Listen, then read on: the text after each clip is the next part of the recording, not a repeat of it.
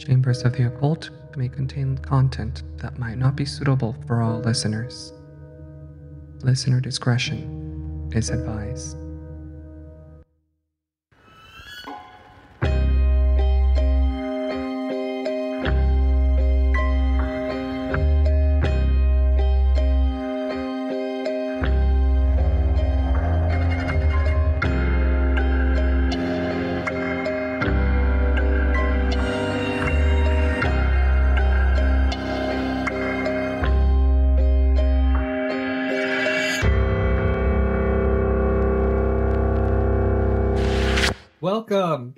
Welcome.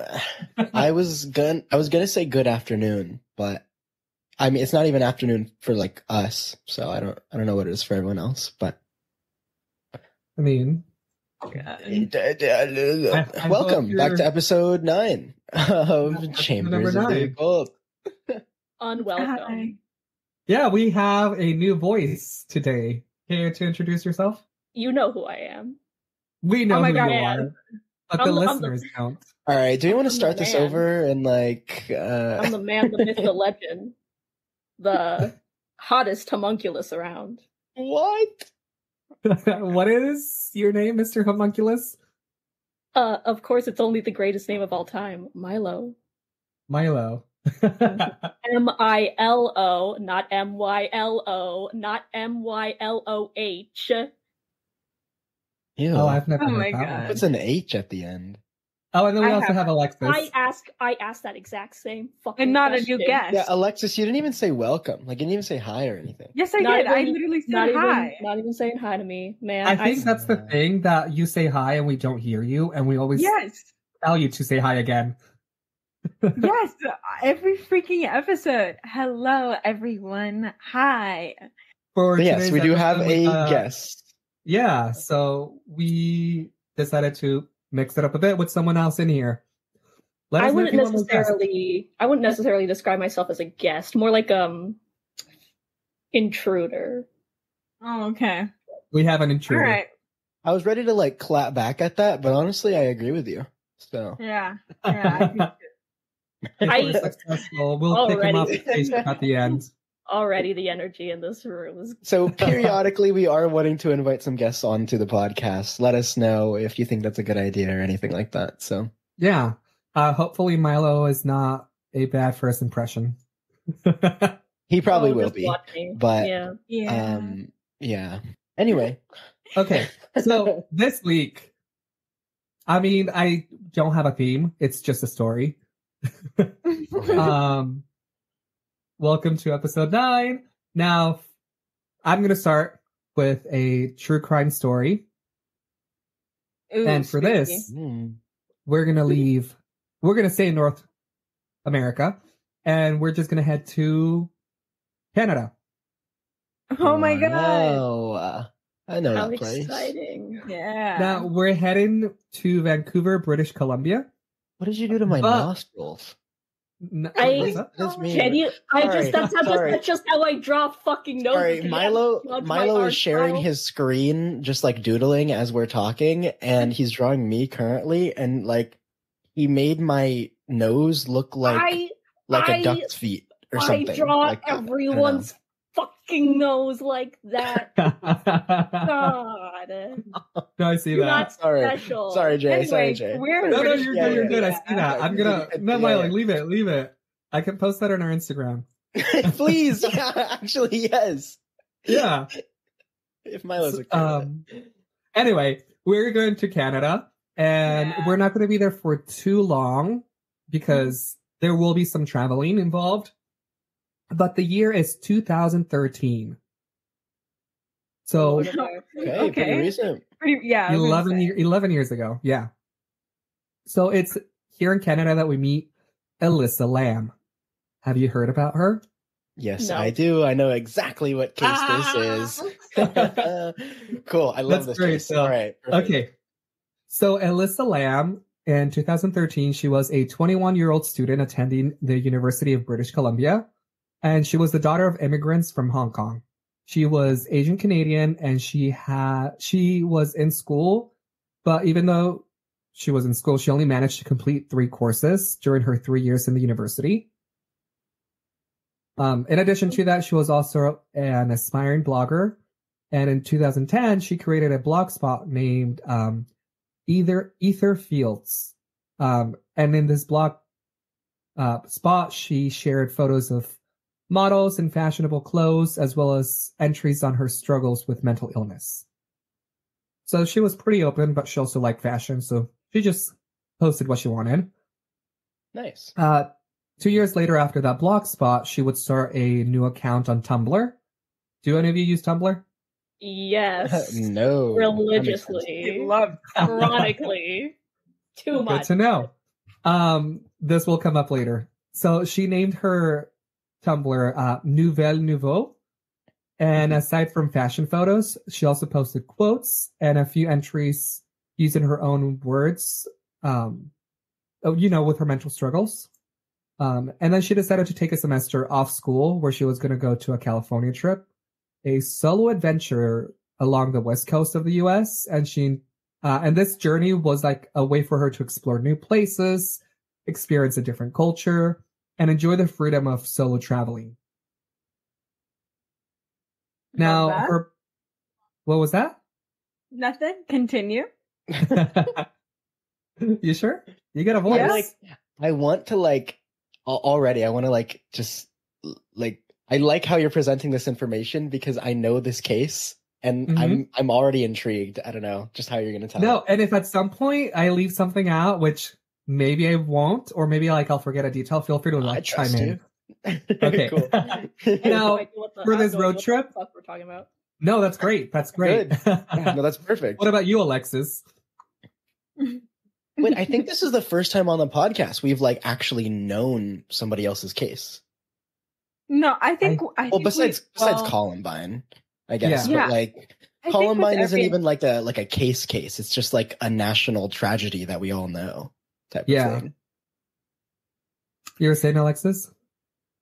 I think every episode has a case that we know of, even if it's just the name of it and not really anything about it.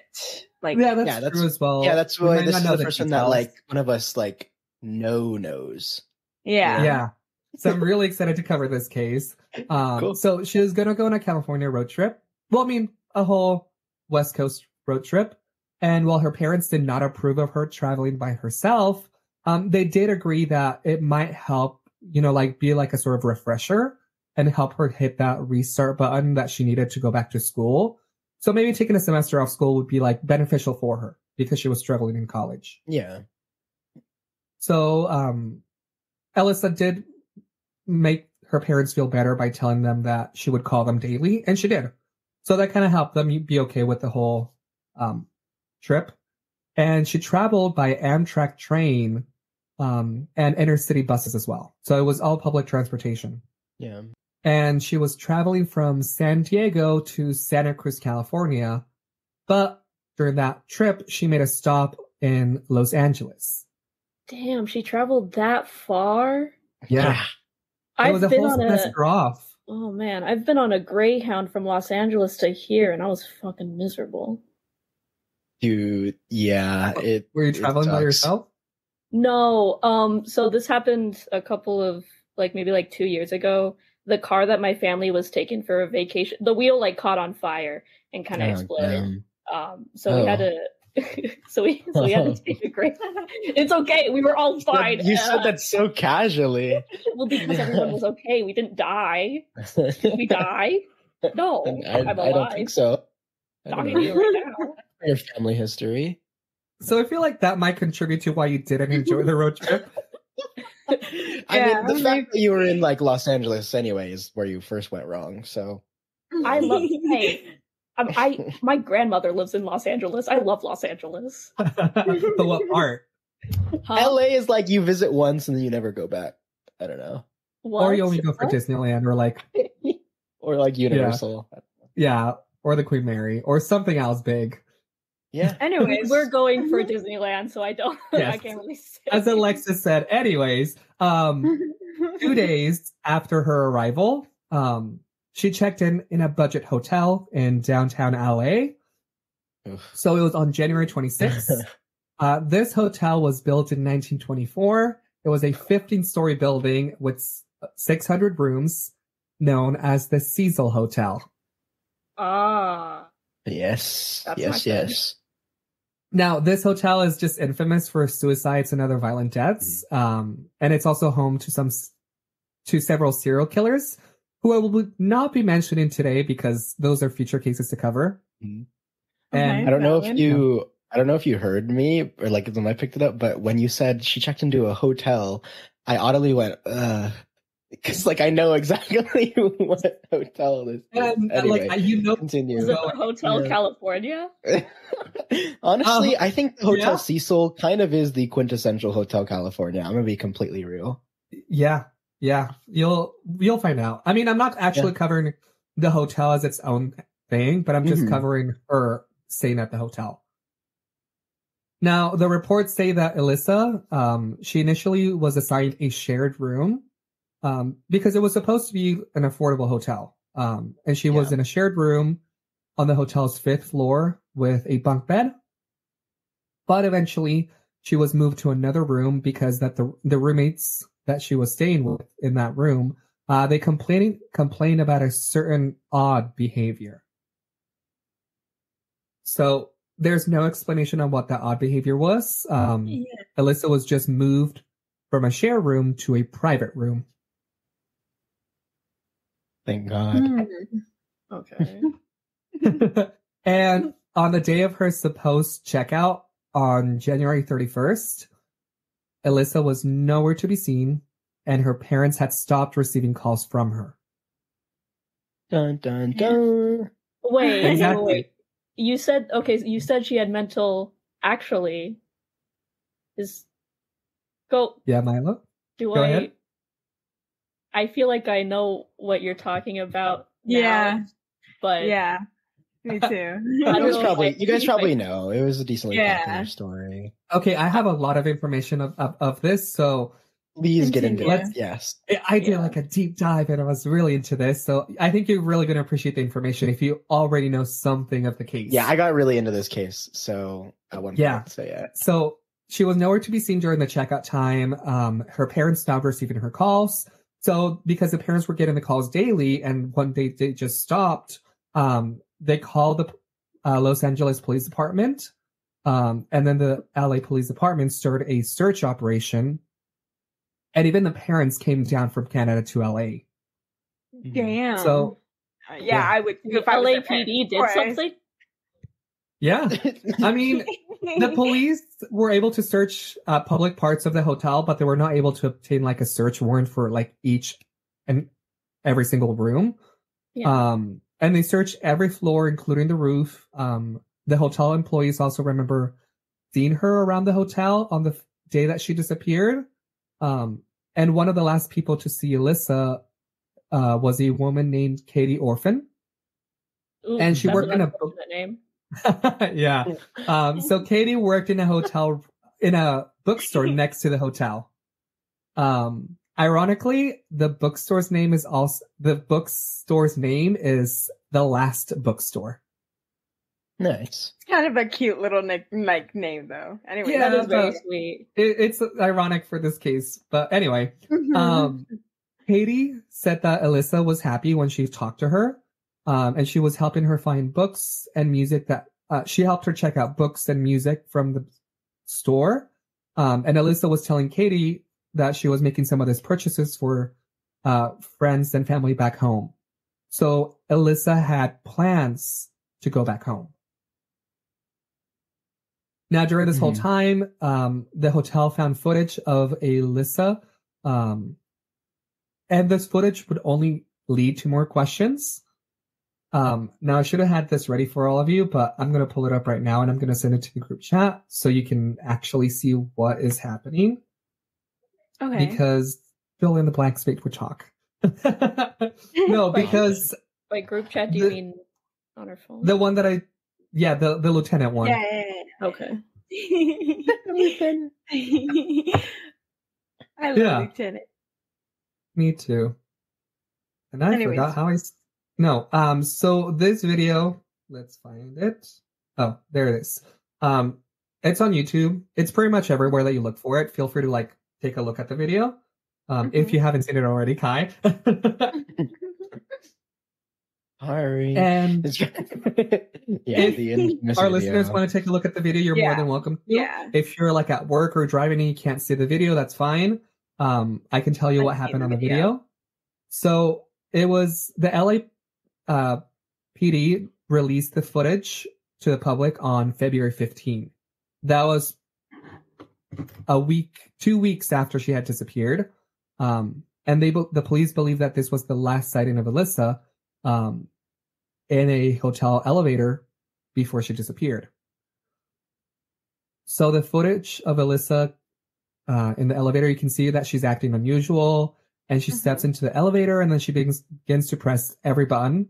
Then she stands in a corner, and a few seconds after that, she approaches the elevator door and very quickly sticks her head out, looks to both sides, and then she steps back in. And then she's leaning against the wall, almost like in the corner, like she's trying to hide from someone. And after a few seconds, she approaches the elevator door again. Now she stands there. She doesn't step out. She's just standing by the elevator door. And then she slowly exits the elevator 1 foot at a time. And then she comes back in. There's a part there where she's not fully visible, but you can still see like the bottom torso of her through the video. She eventually steps back in the elevator, starts pressing buttons again, a second or third time, and then she steps out of the elevator, and then she's making this like hand gestures like she's talking to someone. She moves her arms around one more time. She doesn't walk back into the elevator this time, and the door's closed. And that is the last video of Elisa Lam in the hotel or anywhere. Now, there's something really odd about this. It's hard to see because I can't see it in that video. I don't know if it's true or not, or it's speculation. But apparently there's 54 seconds missing from the video in the elevator. Apparently you can see when the timestamp jumps those 54 seconds, but it's a really, really bad stamp. I tried looking at different videos and I just can't read it. So there's like theories that like someone like messed with the footage. Yeah. Someone tampered with it. Yeah, pretty much. Like, the numbers on it are weird and everything. So, yeah. Yeah, I remember seeing the video. It was like really popular at one point. Yeah. 11 years ago, and it's just weird because you can't read that time, like the timestamp. Now, 2 detectives were called to search the hotel, and the lead investigator was named Wallace Tennell. He was a level D3 detective, which is the highest level of detective that someone could be. And the other detective was Gregory Stearns. He was a level D2 detective. Now they got a call from a missing person in the Cecil Hotel and wanted investigators to go and search. And the reason was because she was a Canadian citizen visiting that went missing. I don't know if that was like more important than normal or not, but because she was a Canadian citizen visiting, they kind of took action right off the bat. Yeah. And I assume that the parents coming down from Canada also added pressure to them. Yeah. Now, eventually, the parents did end up suing the police department because there were reasons that I didn't get into, but that they were handling the case incorrectly, or there were things that they didn't do. So I was actually able to get my hands on a copy of the court transcript. Ooh. Which is really, really exciting. And I was about to say, I was like, anything involving the LA Police Department, I'm like, something's going to happen. Yep. This is where they were interrogating Detective Wallace Tennell. And the question that they asked him was, where she was, or what? It's a weirdly worded question. Okay. Do you recall what you did when you went down to the Cecil Hotel? Or what did you do after you heard you got a missing person? And then the detective answered, well, I recall going to the Cecil Hotel that day. We set up a command post in the lobby. As teams responded, the decision was to, start off by searching the entire hotel. We needed more bodies, personnel, to respond to assist us. Once we got enough personnel, we assigned a team, and we had a hotel employee who had a master key that could access rooms. What everyone was told to do is they were assigned floors, and they were to go to rooms. They were to go room to room, door knock. If there was somebody there, open it and ask permission to go in and search. By searching, I don't mean that they were going in and looking in trash cans, pulling out drawers. It was to look to see in there and see whether a human being could possibly hide or be, to check the area. Yeah. No luggage open or anything like that. All closets, every nook and cranny of the building where we thought was a room, locked or unlocked, it was open, it was to be searched. And then a follow-up question to this was, do you know how long that search took? The detective answered, it took quite a while, at least a day, and we also brought in K9 units. There might have been, at least going off memory, 6 or 7 teams from the California Emergency. I forget what it is. They have scent dogs, and they were tasked with using the dogs. After the search had been done, the dogs went through from top to bottom. So I just want to add this answers and this questionnaire, because it kind of tells you of what was happening in the hotel during the time that she was missing. Yeah. Mm-hmm. Now, the detective also said in the court, that she hadn't left for good. There was an intention of coming back, because if I recall, the laptop things of value were there. So I would assume she would be coming back. Yeah. Because nothing, phones. It's a fair assumption. Yeah, everything was still in the room. Yeah. Now, remember how we said that there was 54 seconds missing from the elevator video? Yep. They also ended up asking Detective Wallace about the elevator footage. And the question was, have you ever heard of any thought that, sorry, it's a weird question, and then was asking it corrects himself, and then it's a good question. Have you ever heard of anybody saying that they thought that the video had been tampered with prior to?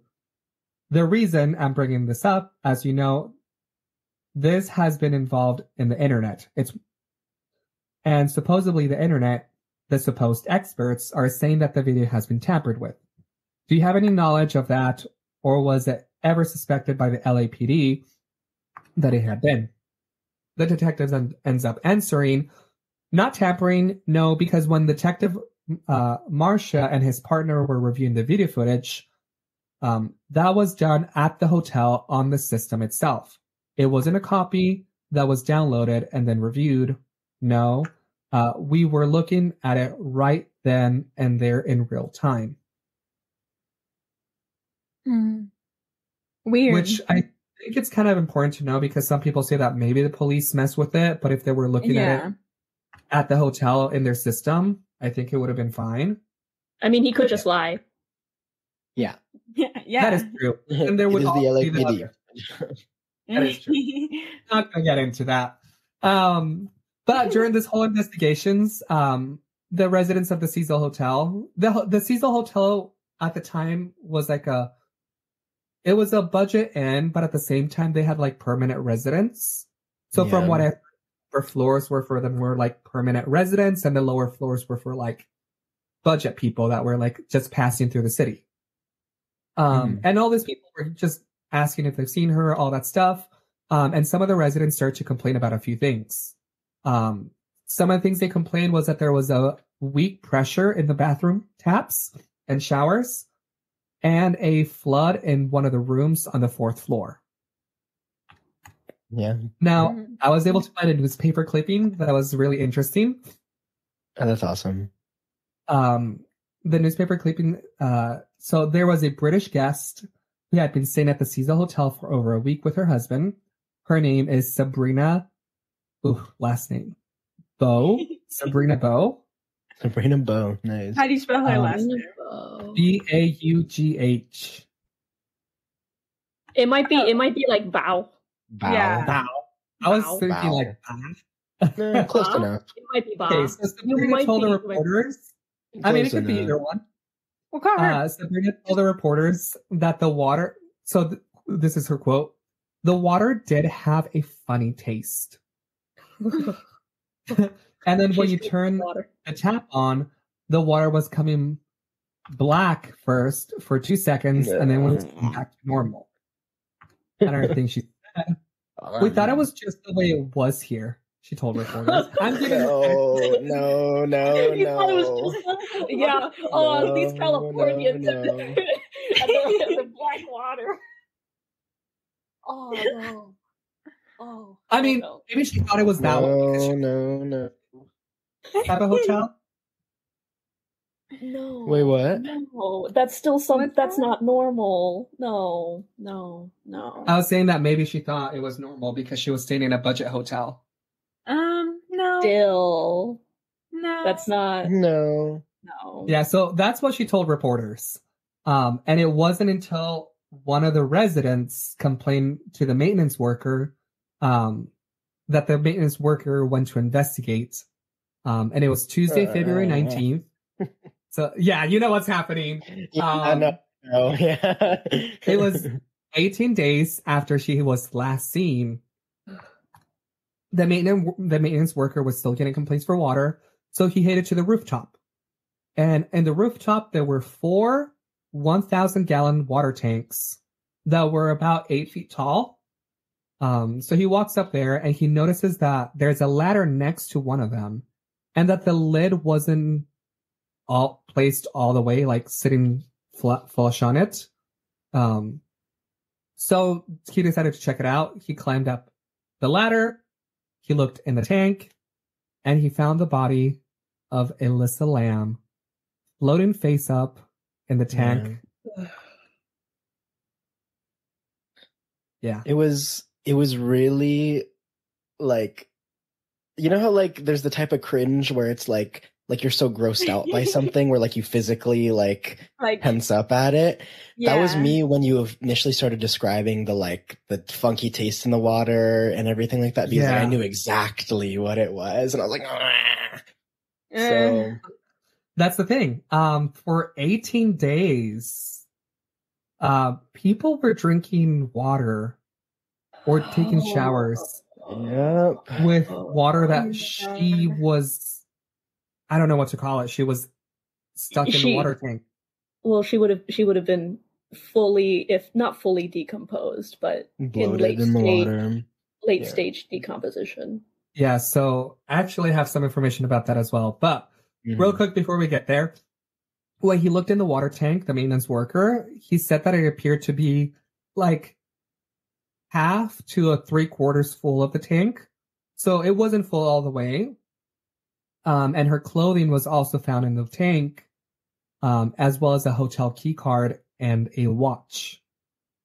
Now, something interesting about this, to get to the roof, that door has an alarm. Mm-hmm. So if for any reason someone that doesn't work at the hotel were to go up to the roof and just open the door, an alarm would have gone off. And there was no reports of anyone hearing an alarm. Now, the worker found the body and he called 911.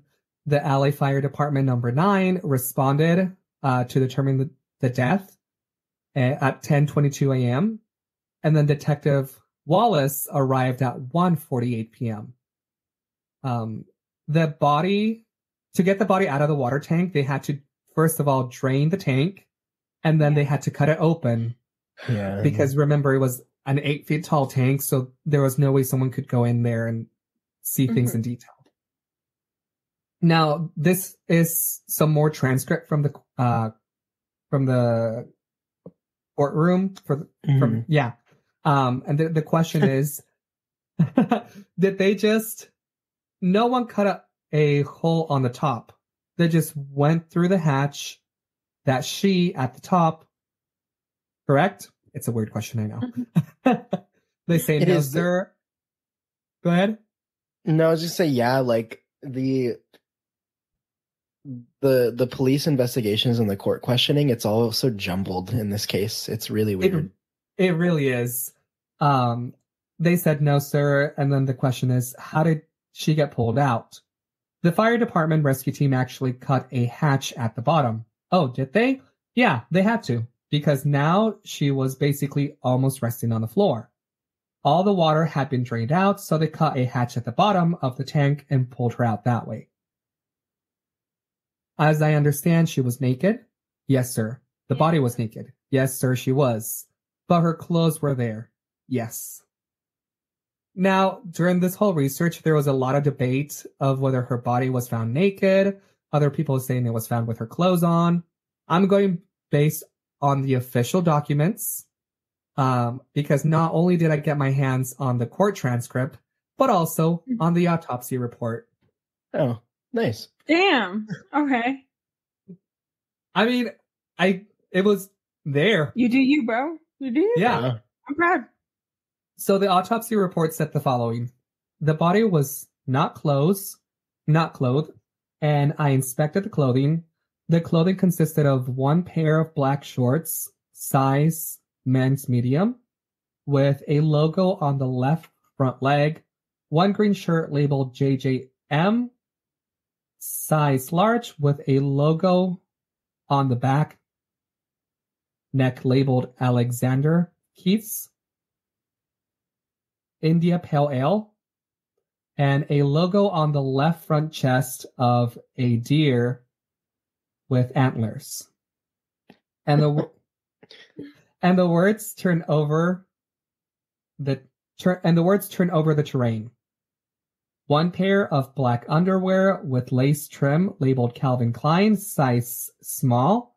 One pair of black polka dot sandals labeled Birkins with the following numbers and letters written on the heels: 39, 55, 250, L8, M6, and one red sweater shirt zipper, front with hood labeled American Apparel, size extra small, that is wet.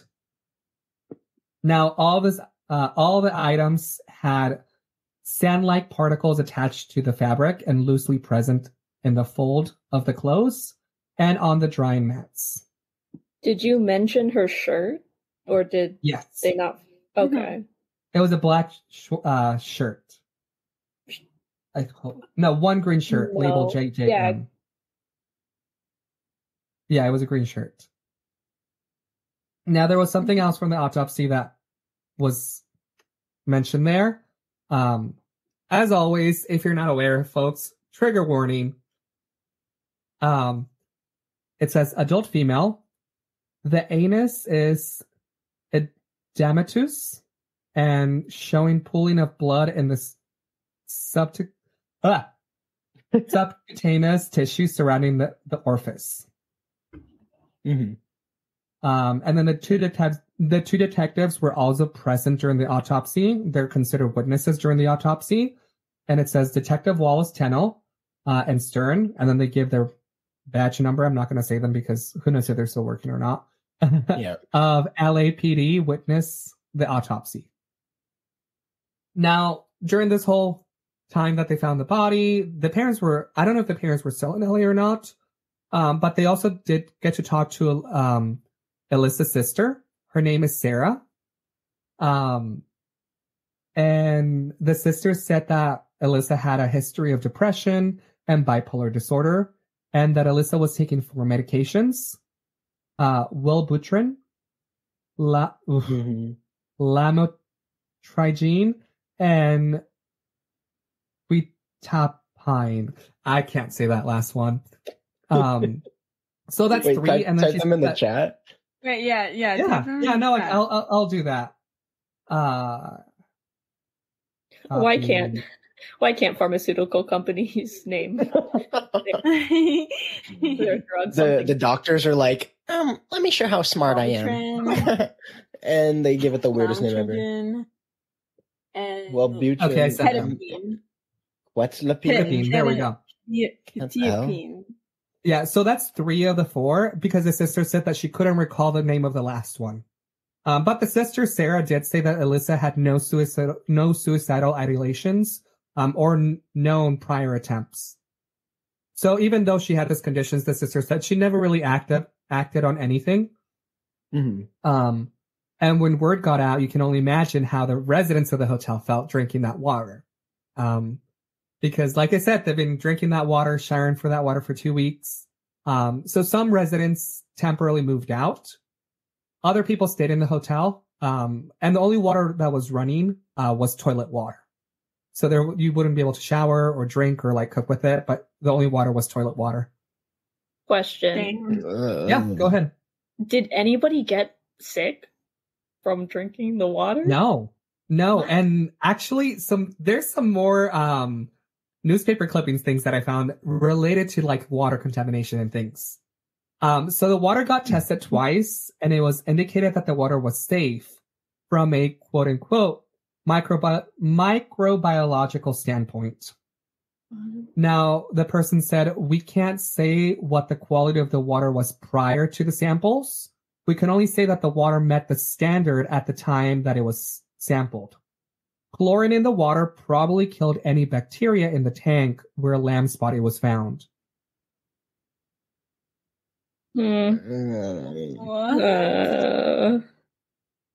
Now, of course, they said that to make the public feel better about the situation that they drink water that had been, Yeah. Now, there was also a high school classmate, Alex Risetta. No way. Of Vancouver. Yeah. Oh my God. She called Elisa's death shocking, and she said that she had been one of the friendliest people he knew. This is the last person I expect out of all my friends to have something like this happen to her, Alex said. And Alex believes that Elisa had just gone to California for a holiday, saying that she had posted pictures on Facebook from tourist locations, such as the San Diego Zoo. Now, they also spoke to someone from the university, spokesman Randy Schmidt. He confirmed that Elisa had attended summer school at the university, but that she was not registered for the current session. And that's, once again, because she took a semester off for this West Coast road trip. That's why she wasn't enrolled for that session, because she was taking like a break. Not because like she didn't have plans to come back. It was a break.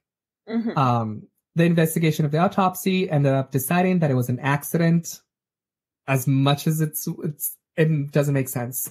And that the cause of death was drowning, that there were no signs of foul play. Yeah, how do you guys feel about that?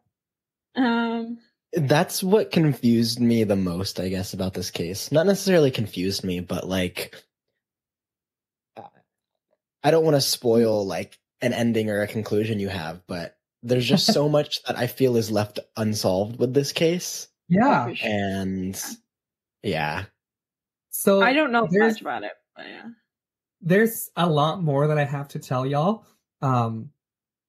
So real quick, we're gonna like skim, maybe dig a little into some of the theories surrounding her case.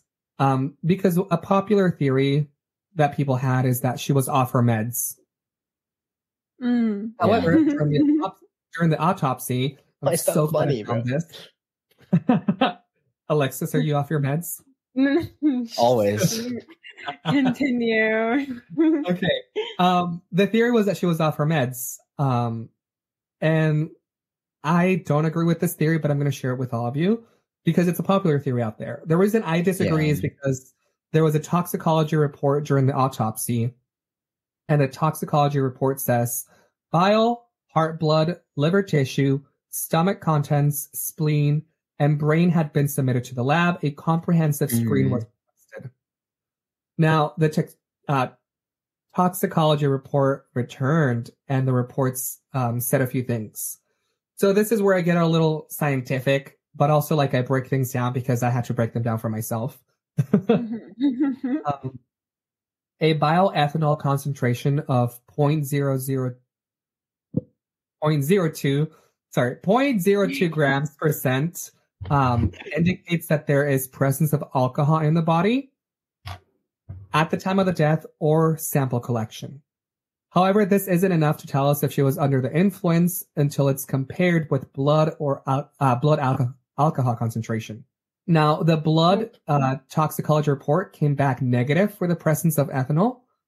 And this could be due to a couple reasons, but the most common reason is that post-mortem redistribution, which means that after her death, the distribution of the substances, in this case ethanol, within the body can change. Ethanol, like other substances, may redistribute from organ and tissues into the blood or form the blood into organs and tissues. These redistribution can sometimes result in a lower detectable level of ethanol in the blood post-mortem, especially if the blood alcohol level was declining at the time of the death. So they can't tell for sure if she was under the influence of alcohol at the time. Yeah. I was just going to say, like, I also sort of disagree with, like, that theory of just her being off her meds and, like, that's the cause for things. I don't know. Yeah. I feel like she definitely could have been off of them and that made things worse. But I feel like there's something, like, more, like ominous at play. Okay. Yeah. So the blood did come back positive for a few more medications. She took some ibuprofen. Ibuprofen, yeah. You're fine. But in addition to that, there was also Type it in the chat. We got this. Okay. Here, this is one. If I can open the chat. Here it is. Bupropion? Bupropion, yes. Okay. And this is an antidepressant medication primarily used to treat major depressive disorders and seasonal affective disorder. It's also used to aid in smoking cessation.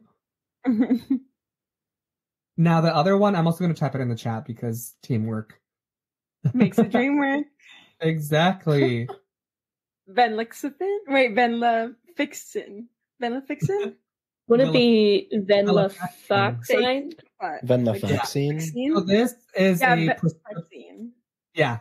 So this is also a prescription medication, and it's primarily used to treat major depressive disorder, MDD, and generalized anxiety disorder, GAD. It also helps with social anxiety disorder and panic disorder. So those were two of the things that were that were found in her blood. Were those her like normal, just normal regular prescriptions? They were. Yeah. Okay. During the autopsy, they also had like a bag with all her belongings that they found in her room and with her, and they had a bag. The bag had all the medications that she had taken. Not that she had taken, but that she had in her room with her. But like, that she was traveling with. Now the liver came back. Go ahead. Depending on how often she took it. Well, yes. Depending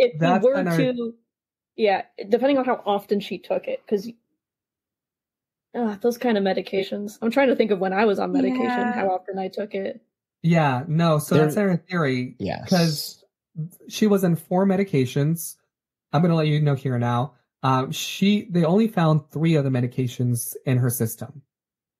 Now, that doesn't mean that she was technically off her medication. It simply means that it could have been like she could have taken that at night or like at a different time. Yeah. Not that like she wasn't on it. Now, the liver did come back positive for those 2 medications that we talked about. And a third one, this is the third one I typed it in. It's lamotrigine. Yeah, I guess so. And this is a medication used primarily for the treatment of epilepsy and bipolar disorder. Oh, God. This poor girl. So she was taking 4 medications. And interestingly enough, it's not that it wasn't found in her body. It wasn't tested. Or maybe it was, it just couldn't find it. I just typed in the 4th medication. I don't know. This quitipine. So this fourth medication, even though it was found, like this medication was found in her belongings. Okay. She like the samples or anything, like it wasn't tested for that medication. Damn. I don't know if it got tested under like a different name or something else, or there just wasn't enough to test it for that. But this quitipine, I'm saying it wrong, is Ketamine. also medication. What was that? Nothing. Continue. Oh, I thought you said it right. No, I don't know. It's just my guess. Ketamine. I don't know. Ketamine, yeah. Ketamine. Okay. So this was actually used to treat several mental health conditions, and it's approved for the treatment of schizophrenia, bipolar disorder, including manic episodes, depressive episodes, and just to maintain the treatment. Now, like I said, that maybe didn't get tested because there was a lack of blood. The autopsy report says that there was a lack of blood. She could have also taken it after. She could have taken it after the incident if the incident didn't happen. But this just disproves the most popular theory that she was having a manic episode since she was off her medications. She was not off her medications. Yeah, I don't know. Like even if she, I know like lots of like medications like that can be very finicky and very like take me at this exact time or else I am going to fuck you up. Yeah. But but with how That's how they extreme are. like seriously, with how extreme like Elisa's like behavior was at that time, to me it feels like whatever was going on was fueled by her lack of medication, like proper medication. But like there was like an underlying. There's something more, it's never felt like it was that cut and dry. No. Yeah, and what's interesting, the autopsy report not only like has her medication, but it tells you where she got her medication. And I think most of them, if not all of them, I think the only thing that she bought in the US was ibuprofen. But all of her medications, like she got them in Canada, like it was her regular medication she was taking. Time-wise, however, we don't know when she was taking them or if she took it late or early or something happened in between. Now, another theory is that she committed suicide, but the plans to bring gifts back home, as well as to go to Santa Cruz, make it highly unlikely that she had planned for, a suicide. Yeah. Now, also, the lid of the water tank wasn't on hinges, which was also very controversial at the time. People couldn't agree on it. There was no hinges on the water lid, but it was around 18 inches by 18 inches, and it weighed about 20 pounds.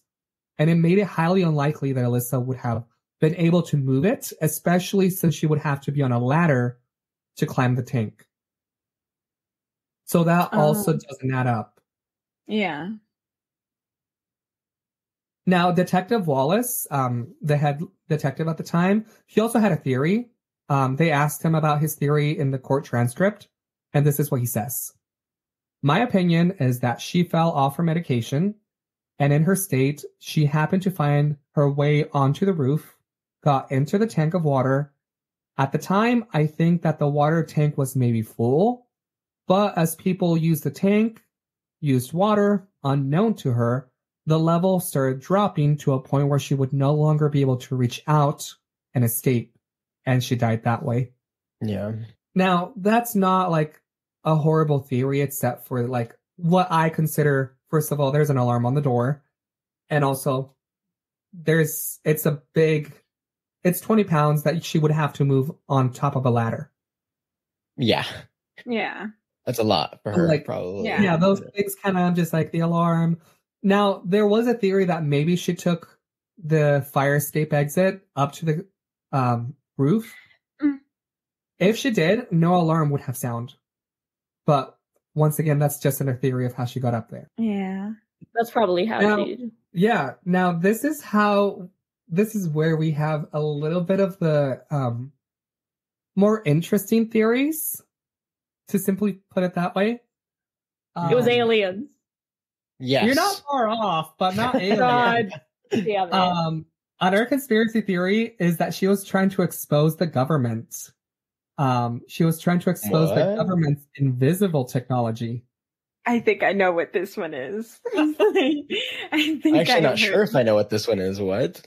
I think I've heard about Okay. this before. So after Alyssa's body was found, there was a lot of people that took interest in the case because a lot of things didn't add up.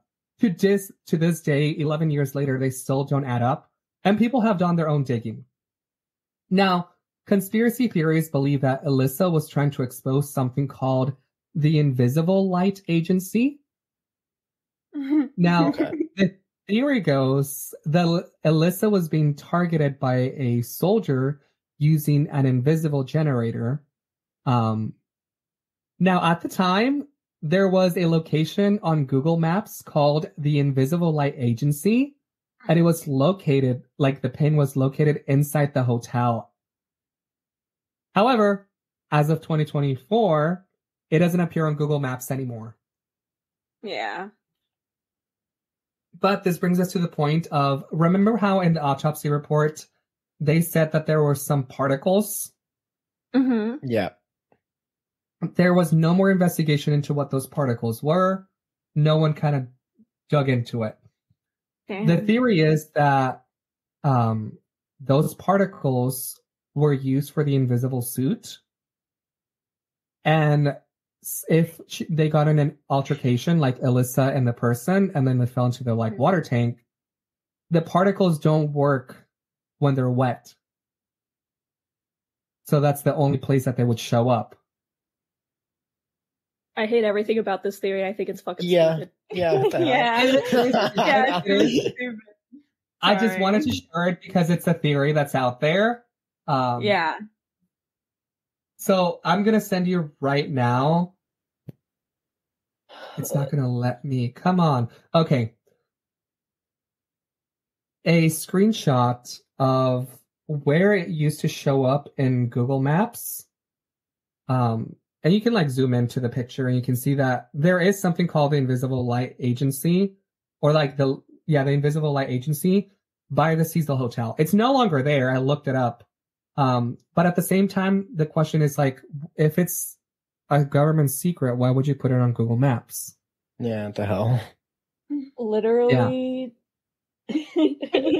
Isn't there some Illuminati shit, conspiracy theories that go along with this? Because the theory says that the reason she was acting weird on the CCTV footage of the elevator was because she was talking to the man in the invisible, suit, and that's why he doesn't show up in the camera. Yeah. Why would this girl, this college girl from Canada, have anything to do with a secret American You never know. agency? Okay, I'm so glad you asked. I'm gonna bring it up lightly because I didn't want to read too much into this because I didn't really fall for this theory. But it just basically said that when she was in Canada, she would have certain posts about government things or invisible things. It's weird. It doesn't really add up, and I can't track it back that far because I don't know where it was posted. Yeah. But it's a weird thing. Now there is another theory. This one is interesting, not gonna lie. Okay. So this theory says that Elisa might have fallen victim to bioterrorism. Oh my god. What?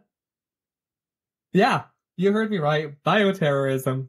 Yes, I heard you. Oh gosh. So you see, there was a tuberculosis outbreak in Los Angeles that had been reported, and it had been going on since 2007. But it gained more attention in 2012 and 2013 when public health efforts intensified to control the spread among the homeless population area.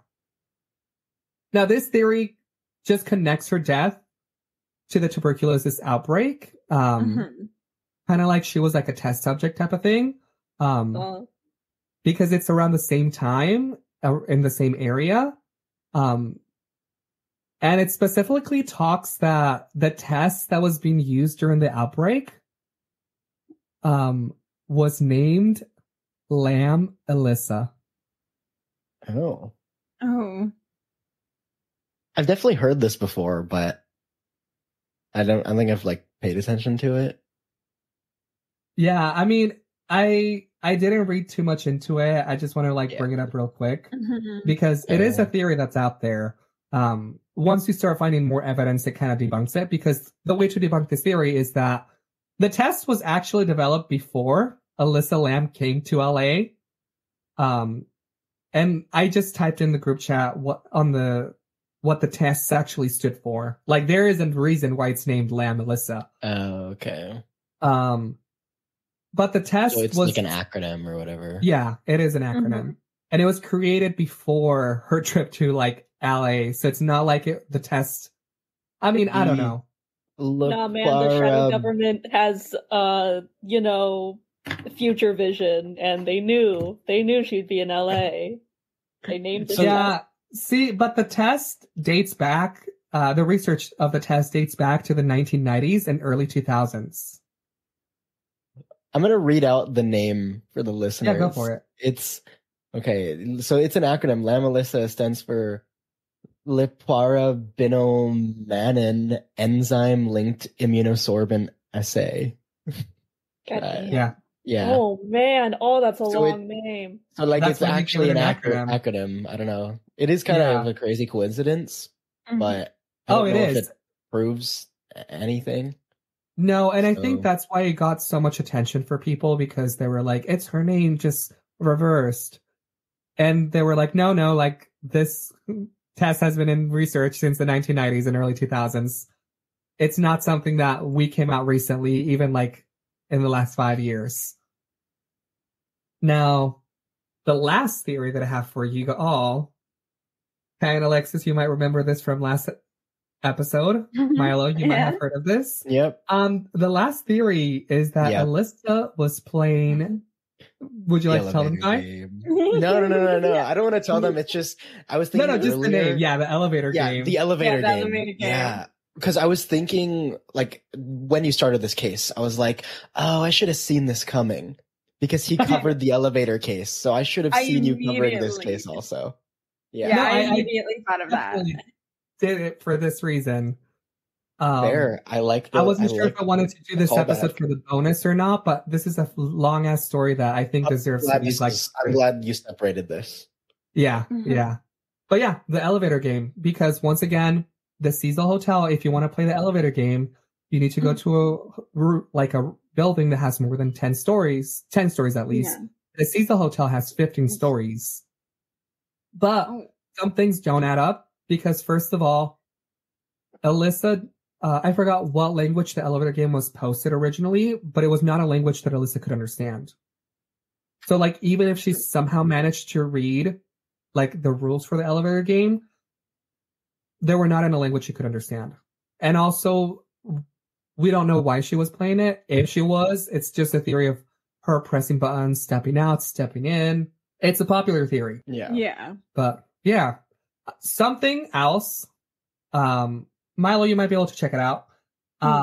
Her, after she died, for a good, I think 6 months, her Tumblr kept getting updated.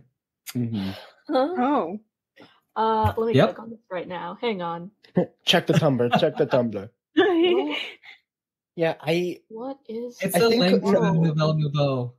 One thing that, not that you forgot to mention it, but, you did say she was very active on Tumblr, which is, she had a pretty decently big following on Tumblr. People noticed that she stopped posting for a bit, with disappearances and things like that.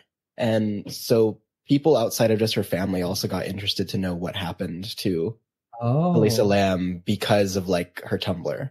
So I don't think that's something that I came across. When did you say that she...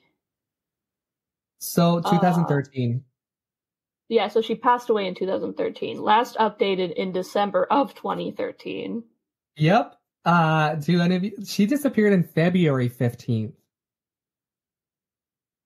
Huh? She disappeared in February. Uh-huh. Oh. There are multiple posts. There were a ton of posts she made in February. Are you able to like schedule a post on Tumblr? You are? Yes. Okay. Scheduling out as far as December, not normal usually, but no, she did reblog something on February 15th, which is the day that she went missing, that she was supposed to check out from the hotel, which is kind of sad because that is the last, but there's also one 3 days after she disappeared in February 18th. There's another one reblogged in February 27th, March 1st, March 2nd, March 20th, March 27th, April 1st, Yep. April 27th, April 30th, June 2nd, and the last one, December 10th. Yeah, they're all reblogs. You can't schedule a reblog. Well, you can't? No, you can't schedule a reblog. Oh, you can schedule a post, but you can't schedule a reblog as far as I know. A reblog is a reblog. You see somebody else's post and you want to reblog it. If it's your own original post, then... But even then, I don't even know if Tumblr had that feature back in 2013. That's true. That's true, yeah. Because if you look, all the things that were reblogged were from either 2012 or before. So there were not things that were getting blogged like after she passed away. Does that make sense?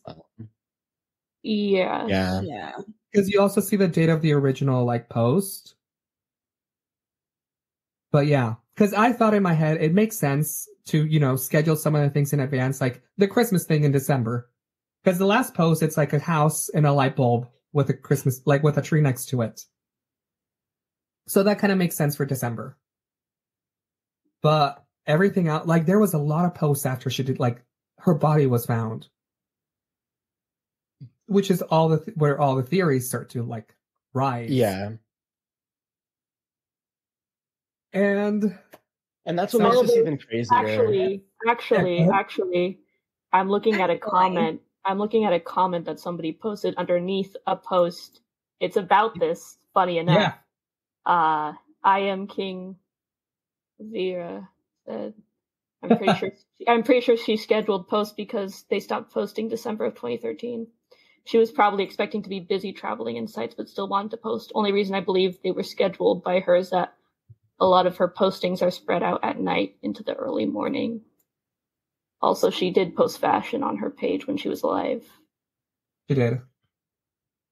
But I don't know if you can post it's a thing. It's weird that it's but if it's like a reblog, then I guess you could schedule it if it's from the year prior. Oh, you can. Sorry. I'm able to like mess with it right now. You can schedule it. Yeah. You can schedule a reblog. It would be weird if it was a reblog at the during the current thing. Yeah, like after she passed away. But this is a reblog of something that she was aware of at the time. Yeah. So once again, it just adds another layer of confusion to it. Yeah. But yeah, that is the case of Elisa Lam. Unfortunately, the case was closed. And like I said, it was an accident, according to the autopsy report. Well, thank you for sharing. No, thank you. I knew I saw the video, but I never knew the anything about it. The story behind it. Yeah. Yeah. When you were talking about, when you were describing the video, I was like, oh shoot, the elevator game. Yeah. I'm actually really glad you put onto that because I wanted to leave that theory to the end because I'm like, there's not much in the elevator game. Yeah. But yeah. I mean, that's also, real quick, why they believe those 54 seconds disappear, because she was in a different dimension during those 54 seconds. Oh! And the camera just is not able to, like, record, like, through dimensions. Well, that doesn't make any sense. I know, it doesn't. We have to play the elevator game. Where are you going to find a hotel near here that's over Just a building with Just a building. There's a building by me that's like 15 stories. We'll go there. Yeah, that honestly seems like it works, I guess. Yeah. But yeah, that is Elisa Lam. Thank you. Thank you. You're welcome. I am actually really glad that like all of you had some knowledge of this case, even if you didn't know what it was. I think I remember when it first came out because I wasn't that old, but I was on the internet. You were. Why? Why? Yeah, I was. Why? Why? I remember why? Why was I on the internet? Why? What? What are we even talking about anymore? I don't know, dude. Okay, anyways, who's next? You guys. Okay. Where? Take over. Oh, I'm taking over. Yeah. Right. Take the wheel. Jesus, take. Sorry. I knew you were gonna do that. You knew it. Okay. So as I was like, writing out what I wanted to say for this, I kind of realized that it maybe was a little bit less paranormal than I originally intended it to be, but still a fun case, I guess I want to cover. I really thought you were going to say, as I'm writing this down, I realized I don't want to tell you this. I mean, that too, but no, I'm kidding. You guys don't deserve to hear. Never mind. Okay. Yeah, we're not worthy. Shut up. Yeah. Okay. So, today's case actually is quite a special one for me. And so that's why it is something I still did want to cover. It's really the first introduction I ever had to the paranormal experiences, anything like that. Oh, okay. Mm-hmm. The first time I had felt like any energies or felt any presences that I definitely couldn't see. Now, of course, I was pretty young and scared at the time, and now that I'm older, things definitely might be different if I ever do go back. But my experience like that I had at this place have definitely set the foundation for any experiences I've had since that time. Now, I do already hear Alexis giggling. You guys probably notice I'm being pretty vague about what I'm talking about right now. You are, but that's fine. Alexis, you know what I'm referring to based off of what I do. But definitely keeping it vague on purpose. For now, at least. Yeah. So what I'm talking about is a beautiful construct located in a sunny coastal city here in California that I did visit many times when I was younger. It's honestly, I mean, at least for me, it's a great piece of history, and I think one that us as a group, we all definitely need to go visit at one point. For sure. The RMS Queen Mary. So, yeah. Yeah, so the Queen, what? The what? The RMS Queen Mary. I don't know what that is. You don't know what the Queen Mary in LA? is? It's in LA? It's in Long Beach, yeah. Well, yeah. You don't know what the Queen Mary is? I've probably, maybe, perhaps, in, he doesn't believe in my ghosts, vast... No, he doesn't like getting on boats either. I do like getting on boats. What are you talking about? He's a muscle inspector. Anyways, continue. Oh my God. Anyway. It was kind of funny. I definitely let out a giggle to myself earlier, Jay, when you were like, "Oh, she, was in Los Angeles. It's not like the this or this or the Queen Mary." Yeah, it was pretty funny. Are all our stories taking place in fucking California? We'll find out. Yeah, it was about time I covered the Queen Mary. No, that's great. Tell us about the Queen Mary, because I know the bare minimum. So, okay, so like I mentioned, I went to the Queen Mary a lot when I was younger. I grew up in Southern California-ish, away. And so, yeah, I lived about like a 2-hour drive from Long Beach. It wasn't very far, so I would kind of go pretty often when I was younger. I'm sure you guys have all heard about how, like the house or the ship is haunted, except for you, Milo, because you're a loser. Yeah. Okay. I'm sorry. But yeah, you guys, Jay, Alexis, you guys know it's a haunted ship. Yeah. So I'll be talking about that in a bit. But first, I do actually want to get into a bit of a history lesson. So this is what I meant, where it's less paranormal than I thought. No, that's fine. You said history lesson, and I was going to be like, war? Yes. Ooh. Kind of. I don't know any of this. Please educate me. Awesome. So the RMS Queen Mary was originally constructed to actually be a luxury super ocean liner. What are you laughing at? Hello. Can we mute her? Is that a thing? Or yeah, oh my gosh! Why? No, stop. Do you want to though? No. All right. So yeah, the Queen Mary. It was built to be a luxury super ocean liner. That, along with its sister ship, the RMS Queen Elizabeth, the two of them would have had a weekly express travel service between the port city of Southampton, England, Cherbourg Harbor, England, and New York. So it was really just supposed to be like a luxury cruise line of ships for travel throughout New York to England.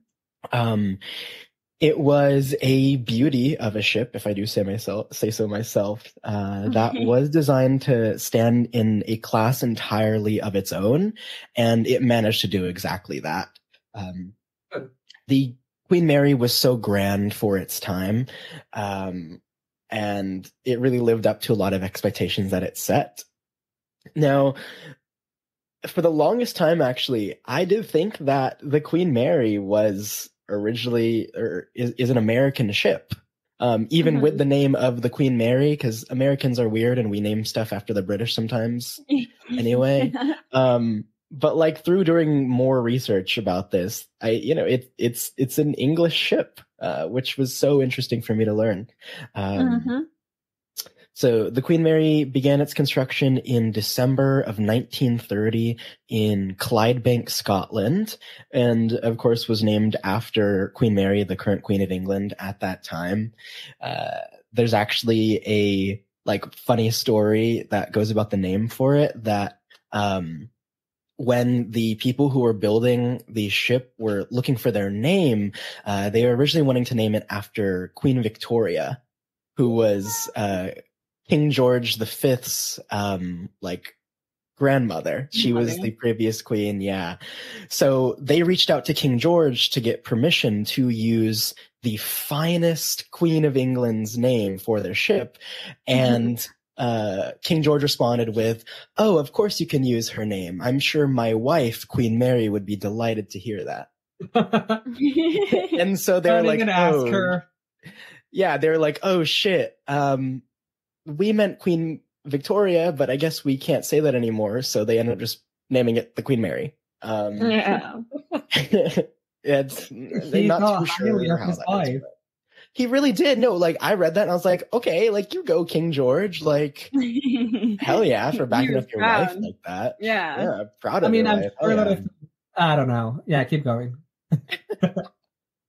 But yeah, it was built by the John Brown and Company for the Cunard line.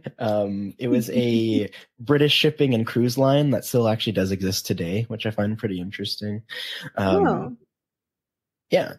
So the ship's maiden voyage, side note, I refuse to personify a ship and use she pronouns for it. So you will do that. I don't understand. Things don't have gender. Spanish, French, Czech, other languages. Yeah, we'll add a gender to everything, but not English. No, I'm not going to be like, oh, her maiden voyage. No, that's a ship. that's not a girl. I'm sorry. Talk about her maiden voyage.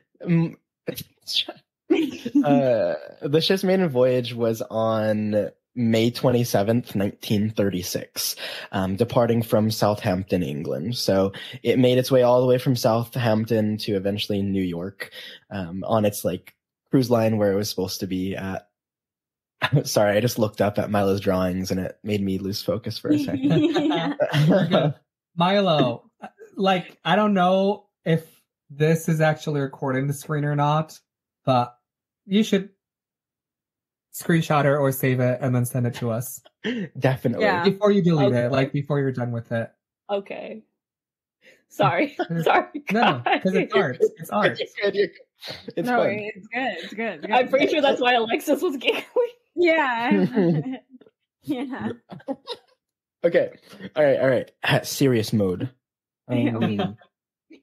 Okay, so yeah, like I said, it was a beautiful luxury ship. It was designed to be the best of the best, to compete with any other ship that was out there. That was literally the reason why it was made. It was made to be the prime example of an ocean liner at that time. Wow. It was made with 5 dining areas and lounges, 2 cocktail bars and swimming pools, a grand ballroom, a library, a gymnasium, a squash court, and even a full hospital on the boat itself. It was a huge ship. It measured 1,019.5 feet long. It was one of the biggest ships at the time. It weighed 81,237 tons. Damn. But no, yeah, it was built to be just the most luxurious cruise ship out there, essentially. Okay. Yeah, it was made with all of that. But perhaps the Queen Mary accomplished its task a little too well in being the best of the best. As in September of 1939, it was docked, and that would be the last time it would carry any civilian passengers for the next 6 years. Wait. So, like, how many groups, like, how many times did it take people into the ocean before it got docked? For 2 years.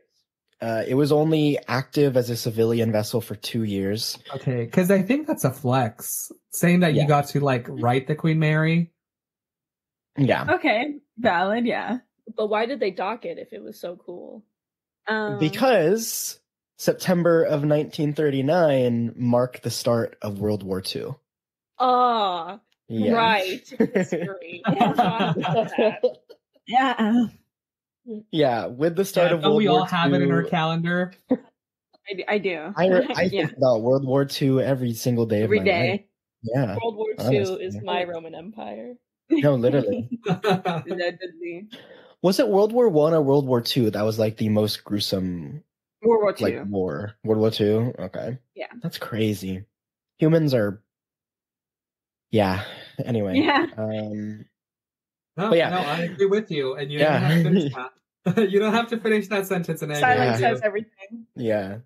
With the start of World War II, though, the Allied countries, they needed all the support that they could get. So, in terms of troop transportation, the Queen Mary would be unmatched for that job. There were a couple of other ships that were taken alongside it. Its sister ship, the Queen Elizabeth, was also commissioned by the military.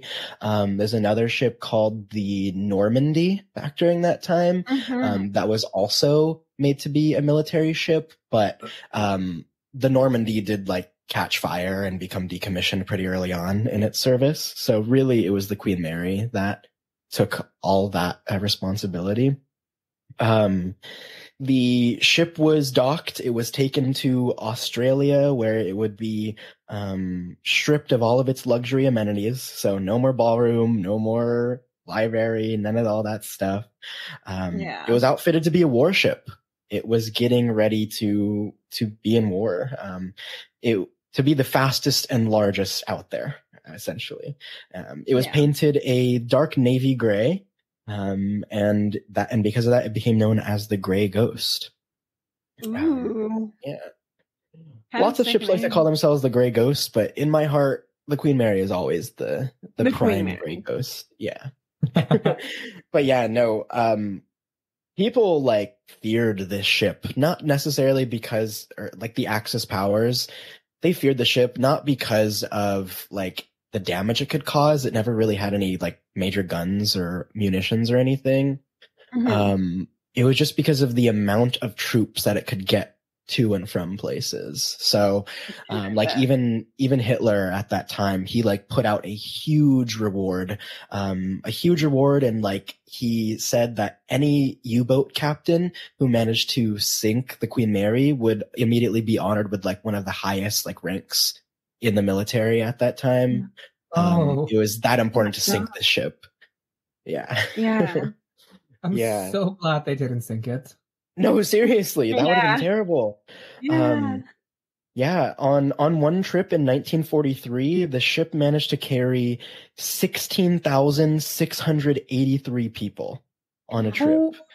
Whoa. Which still to this day stands as the record for the most people ever carried on a ship. Damn, dude, that's crazy. Yeah, they were packed in there, and like I'm pretty sure you can definitely find pictures from back during that time of like for sure. these sailors, all these soldiers just crammed onto the deck of the ship. Little tiny people.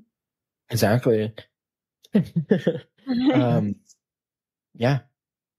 But the Queen Mary's military service is really where the paranormal does come into play. That's why I did preface it with this history. Fair. The war was gruesome, as we know. Not just for the troops on the battlefield, but at times even for the troops on and sailing alongside the Queen Mary. Lots of accidents, lots of damage during that war, deaths from attacks by U-boats or from, artillery or even fire from other ships on the waters. Like I mentioned, it was a huge target. Everyone wanted this ship sunk, and they fought like hell to sink it. So lots of damage. The Queen Mary incurred lots of damage during its time. Yeah, I'm sure. Yeah, but in what's considered to be one of like the most devastating accidents for the Queen Mary and really any ocean liner, is what happened on October 2nd, 1942. The Queen Mary was just going pretty fast through the waters, trying to transport some troops back. And it managed to actually slice right through an Allied cruiser escort ship that was sailing alongside it, called the HMS. Oh, I remember this. How do you accidentally... there you go. There we go. Wow, at least you got it. I remember. There we go. That's an accident that I would... How is that an accident? So the thing is, this was a tiny light cruiser, and it was a lot faster than the Queen Mary was, and so it was going. It was traveling in front of the Queen Mary to escort it. Both ships were under orders to be constantly zigzagging through the waters in order to avoid U-boats under. But the captain of the Curacao like severely underestimated the speed of the Queen Mary. Ooh. So the Queen Mary caught up to it a little too fast, managed to hit it, and of course Queen Mary just had to slice right through, had to just continue right through that ship. Because the most powerful ship at the time is believed to not be fast enough. Yeah. Yeah. No, it was crazy. It was one of the fastest at that time, but because like it was so big, it was just unheard of before. So a little estimated. But yeah, the Queen Mary had a fractured stem, which is the very front part of like the ship's bow. So the frontmost part of it. So there was damage to the ship. So it was under direct orders to not stop under any circumstances due to the threat of the U-boats attacking them. Oh. So the Queen Mary had to just continue on, plow right through all of the wreckage of that ship, as well as all of the people in that ship as well. So Queen Mary continued on. They got left behind? Yep. Yeah. the Queen Mary had to continue on, leaving the 437 members of the Curacao stranded in the water. Do you know if they survived? I don't think they did. Only 99 of them were rescued. Ooh. The other 338 had lost their lives in that accident. So it's actually said, though, that a lot of them were killed by the massive propeller of the Queen Mary slicing right through them. Because the ship had to just pass right through. Have any of you guys been on the Queen Mary before? No. No. Not yet. Pictures, I think. So yeah, I've gone on tours or gone through the house, and one of the rooms, I'm not sure if you still can, but when I was younger at least, you would go through the propeller room. Yeah. And that propeller is gargantuan. Like it is bigger than you're even imagining in your head right now. It is huge. Okay, how big do you guys think the Titanic was? Like a pretty big ship? Like what are you picturing in your head? Yeah, like pretty, like I'd say a little bit bigger than medium sized. I assume it's like there's like an apartment building right next to me that's around like 3 stories. I'm assuming it's like tall, like about stories. Like tall as like 2 of them. Yeah, I'm assuming like 2 3-story buildings. The Queen Mary is like 3 times the size of the Titanic. Oh my god! It's a huge ship. I know nothing. It's a huge ship. Yeah, and that propeller in the back is giant. I still will never get over the fact of that thing. So you get to go down into the propeller room, and from what I remember, I'm just going purely off memory here. You can walk on the platform that's essentially like suspended in the air that's surrounding the propeller. It gives it enough space so the propeller can freely move if it ever were to. But there's a platform with a railing, and you can literally look over the railing into the water that the propeller and the ship is sitting in. Damn. It's a pretty crazy sight. And that propeller room is considered to be, I think, the most haunted area of the ship. Because it killed that many people by accident. Exactly. I wouldn't doubt. Exactly. Because of all the people that it killed. It said that like you can still hear the screams of the soldiers from in that room. You can, feel them presences. You can see them lurking in the shadows. Definitely when I was there, it's such a heavy feeling. And really, I'm not one to say that, I guess. Like, even where we work, I don't even really get the heaviest of feelings there at times. No. But, just going off from what I remember as a kid, like, it was bad. It was bad. I would go through there. There's this one distinct time I will always remember it. And I have a shit memory of my childhood. But I was walking around the ship with my mom. We went all the way up to the top, like outside deck of the ship, which is an awesome view. It's a very beautiful view of Long Beach, as pretty as Long Beach can be, I guess. But there's also still like anti-aircraft weaponry up on the deck that they still have. So like the big guns that would lock onto the planes to take them down. And we were walking on the deck, and we were close to one of those artillery guns, and I almost fully shut down, just like in a sense of like internal like panic and anxiety. I turned to my mom, like I didn't know what it was, but it just felt like it felt like the worst thing I had ever felt at that point. I turned to my mom, and I was like, Mom, like on the brink of tears, I was like, Mom, I need to get off of this ship. Like I need to get out of here. I can't be here anymore. So we rushed off of the ship. We got back down onto the floor, and I immediately felt so much better just being off of it. And like, I don't know, you guys know me. I'm pretty big skeptic. Not that big. Like I would say I believe, but it's like, I would say I believe, but it's not like I actually think that there's ghosts everywhere. Exactly. Fair. I don't know. Like, of course, me being me now, I'm like, oh, blah, blah, blah. That was just whatever. But like, I don't know. I will never forget the way that I felt while I was up on that ship. So that's something that's always kind of stuck with me. And that's really the main thing, what I say when like, that was my first experience with the paranormal. But yeah, as you walk down through the like under kind of bowels of the ship with the propeller room, with the engine, the boiler room, that's where a lot of those presences really can be felt.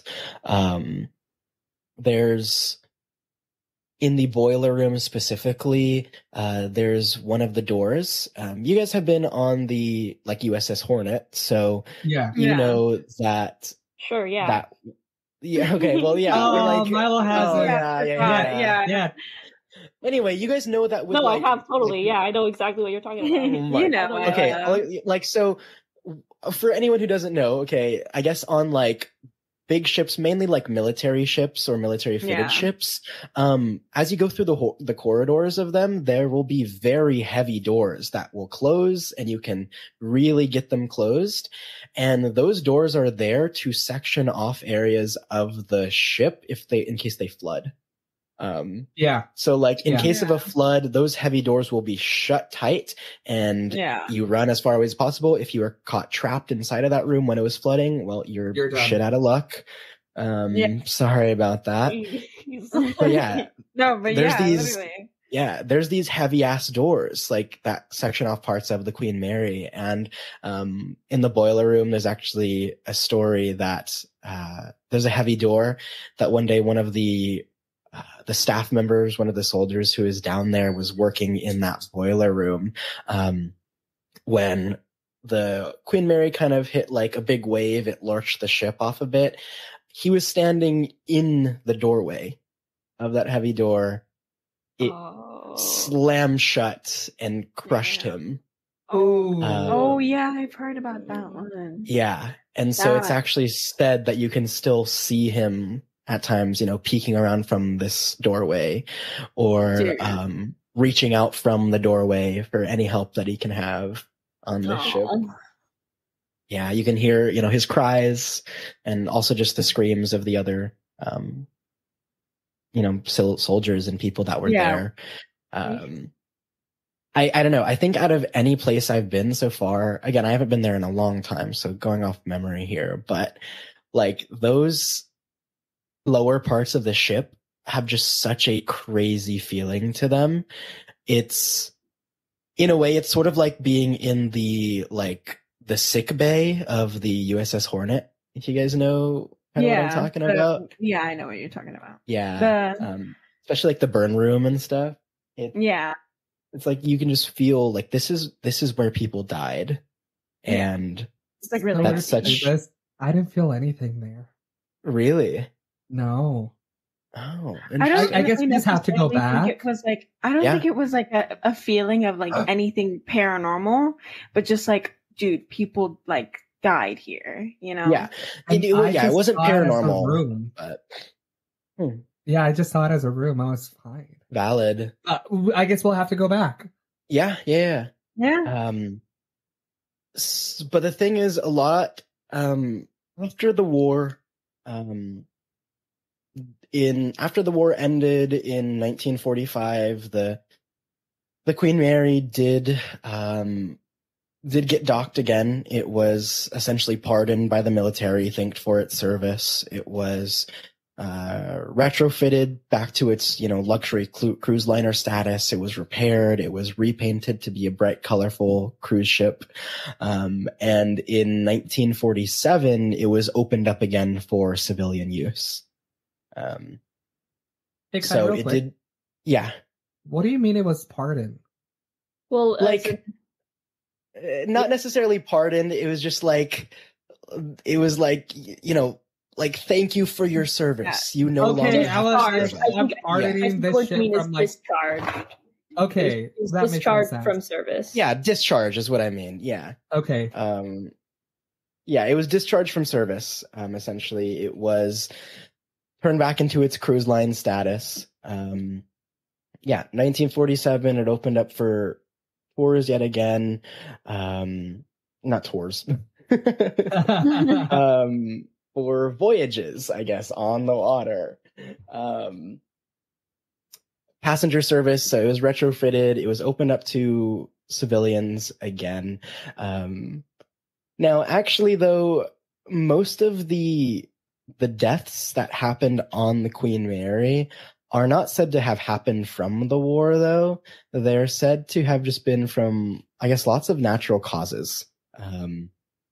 So, Like, yeah, okay. natural causes like illnesses, illnesses mainly that were happened on the ship, because it would be on a trip for like weeks or months at a time. And if you got sick back during that time and you couldn't get the proper treatment, well, you know, you were done. Yeah. You were done for. Okay. Even with the hospital that they had on board, it was still small. It wasn't like fully equipped. Yeah. Yeah.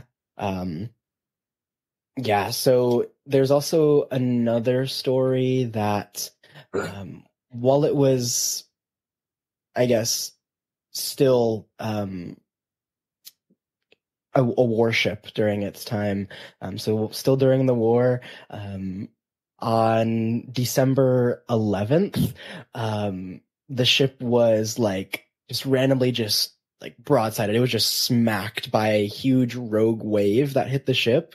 It said that wave reached the height of about 92 feet. Which is an insanely big wave. Yeah. Yeah. And so that wave, I'm pretty sure that's the wave that managed to, knock that heavy door, crushing that soldier down in the boiler room. And so this was an account. It also caused lots of damage to the ship and almost capsized it. So there was lots of panic. There was definitely lots of injury. There's no, I guess, recorded deaths of it, but there almost certainly was deaths that happened from that wave. Sure. It's actually calculated that the ship rolled about 52 degrees, and it completely capsized if it rolled another 3 degrees. That's scary, dude. And this is a big ship. This is a huge ship. Yes, huge. It was carrying over 11,000 people on it at that time. Also, yeah. What? Oh my god! Lots of damage that happened. But yeah, because of the deaths from the soldiers, the deaths from people that were on the ship, there's lots of, reports of hauntings, of spirits still on there. Ever since its permanent docking in Long Beach after it was retired, and then turned into the hotel that it is currently. A lot of these paranormal claims sort of began around the 1980s or so. A lot of people think that maybe it was done to just increase the popularity or to bring in more business. Yeah. But yeah, it's been included in, top 10 haunted places in the world, things like that. Let's see. One of the biggest stories is that there's the most haunted room. And it's kind of funny because there's always got to be a most haunted room in a haunted area. Would there be a mid-haunted room? I'd stay in that one, I think. Yeah. So the haunted room is B340. That's one of the rooms on the ship. It was closed off for years, but I think recently the ship opened up again, and because they were doing some renovations, and you can actually book the room B340 to spend the night in, if you want. But it's always booked out so far in advance. Yeah, and it's I bet. expensive, I assume so. Okay, so time to book it. Exactly. I'm so down. For 2030. No, same. Yeah, honestly. Okay, do you know if it reopened Because I know during the pandemic it also closed down. Yeah. Oh, so yeah, during the pandemic, the ship closed down for business reasons, and it stayed closed a little while because the ship was actually slowly sinking. There was too much weight on it. So they had to remove some of the original like escape boats off of the ship just to lighten it. So it reopened, I think, at the end of 2022 or start of 2023. So pretty recently. Shaq did a DJ set there last year or a couple years ago. DJ Diesel. What did you say the room number was? Shaq is a DJ, yeah. Hey God. DJ Diesel, yeah, B340. It's considered to be the most haunted room. It's to say that, you know, there's been reports of, you know, lots of like creaky floorboards, faucets turning on. There's said that there was lots of like, there was deaths, like murders that happened in that room. Throughout the ship, there's stories of a girl drowning in one of the pools that's there. And so, that pool is closed off for just public access, but I know on like some of the guided tours, you can go into those areas and take a look around. And the energy is always so off. So room B340 apparently is haunted by the spirit of someone who was murdered in that room. And so you'll see people say they'll wake up in the middle of the night to see someone, you know, standing at the edge of their bed or sitting in the chair in the corner, or making noise. I did mention that sometimes like faucets will turn on and things like that. I've, of course, spent the night at the Queen Mary. I've gotten hotel rooms when I was younger there. I remember one night I was there with like my mom, my stepdad, at the time, my brother, and maybe my like stepsister at the time also. I think stepdad, brother, and stepsister were like going around, just walking around. My mom and I were in the hotel room because it was kind of scary, or at least I was scared. And, the faucet in the bathroom definitely turned on by itself, and that freaked me the fuck out. I bet, dude. That freaked me the fuck out as a kid. No, it was actually insane. And I think the like something happened with the TV. I'm not sure I remember it properly, but I think the TV like managed to turn on by itself or something, and that scared the hell out of me also. So I was like clinging to my mom for dear life in that hotel room. There's also one time when I was there, it might have been that same trip. We might have stayed there for a couple nights, but it's kind of funny. It was the group of us. So me and my mom, stepdad, stepsister, brother, we all were being naughty guests, and we decided to go explore the ship on our own. So we like went through doors, we went through ropes where we shouldn't have been, just exploring different parts of the ship. Oh my God, you are literally the guest that we hate. I love that though. And also low-key a little dangerous. Yeah. 100%. How dangerous can it be? I mean, of course, like we couldn't get down to like the lower, more dangerous levels, but like we got to like the big open areas that weren't in use because they were more of like the haunted areas. Like we got to like the pool area that's usually closed off, and eventually, like I was terrified. I was ready to shit my pants. Like they dragged me with them. I'm like, live a little, go for it. They dragged me with them. I did not want to be there, but they made me come with. And eventually we were caught by one of like the janitors. Oh my God, what happened? That worked there. Sense. You deserve that. Yep. But she was like this, like, she was like this older, like, I think Hispanic lady or something. Or no, she was just like an older woman. Yeah. And we were like, oh, sorry, like we didn't know we were supposed to be here, like we got lost, can you lead us back to where we're supposed to go? And she was like being the sweet lady she was like, yeah, of course. And she just led us back to safety.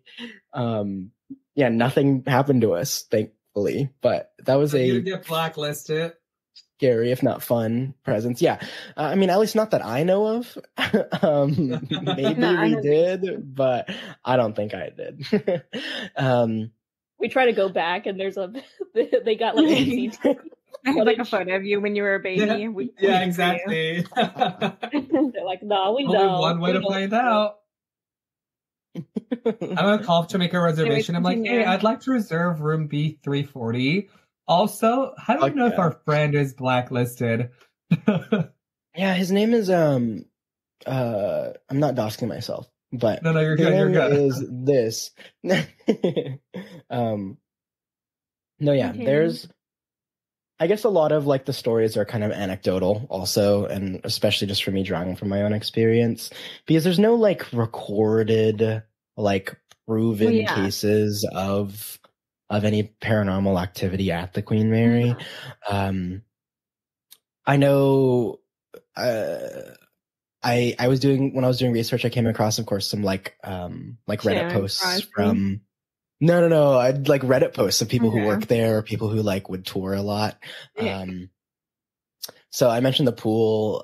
This person like on Reddit said that they were viewing the swimming pool and they were startled to see some shadow figures like actually diving into the water.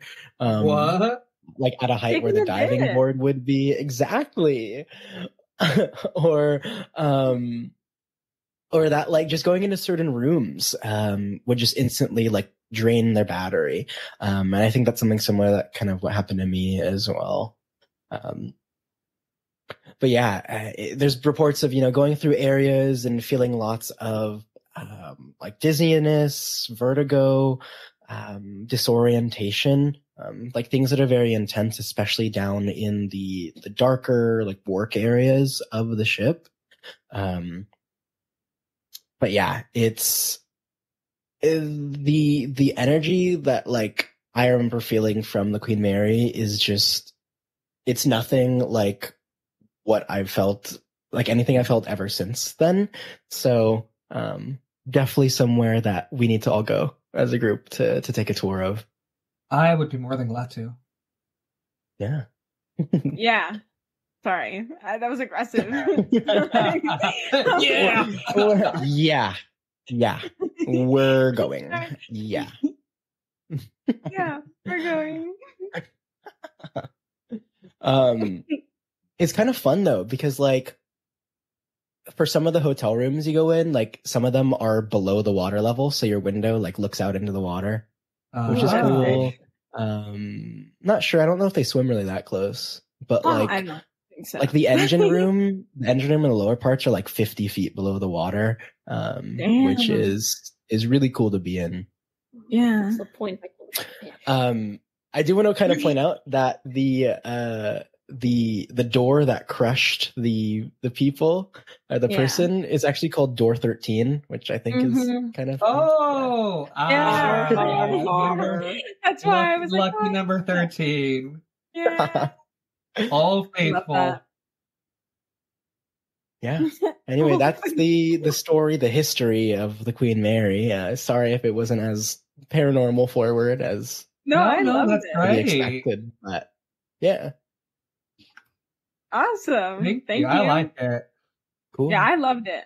Now we have now we have more of a reason to go. Yeah. Well, I guess it's time for me. Who's next? Yeah, is it you? Yeah. Go ahead, Alexis. Share with us what you have. Alexis. Okay. Alexis, okay. Okay. So everyone knows this. You guys know this. I just don't know. Salud. Don't mind me. I'm just okay. Doing cocaine. Okay, don't do that. Okay. Yo. Oh. Keep it to yourself. I know, don't self-incrimination. Some of us are still recovering, okay? Oh, yeah, exactly. Okay. I was just, I'm sorry, I had turned off my mic to sneeze, and I'm a very aggressive sniffer, God. Yeah. You're good. You are good. So, we're not really going anywhere. Not really. Okay. We're just. Do you not have a story for us? No, I do. Yeah, of course I do. Duh. Okay, but it's more about a person than it is a place. We all know this person. Wait. Hold on, mother ever. We've heard about this person since we were little in elementary. Oh, maybe I haven't. The Tooth Fairy? Yo, Santa Claus. Speaking of the Tooth Fairy, one time I wrote a letter to the Tooth Fairy and I left it on my pillow, and then like 10 years later I found the letter. And I was like, damn. Tooth Fairy?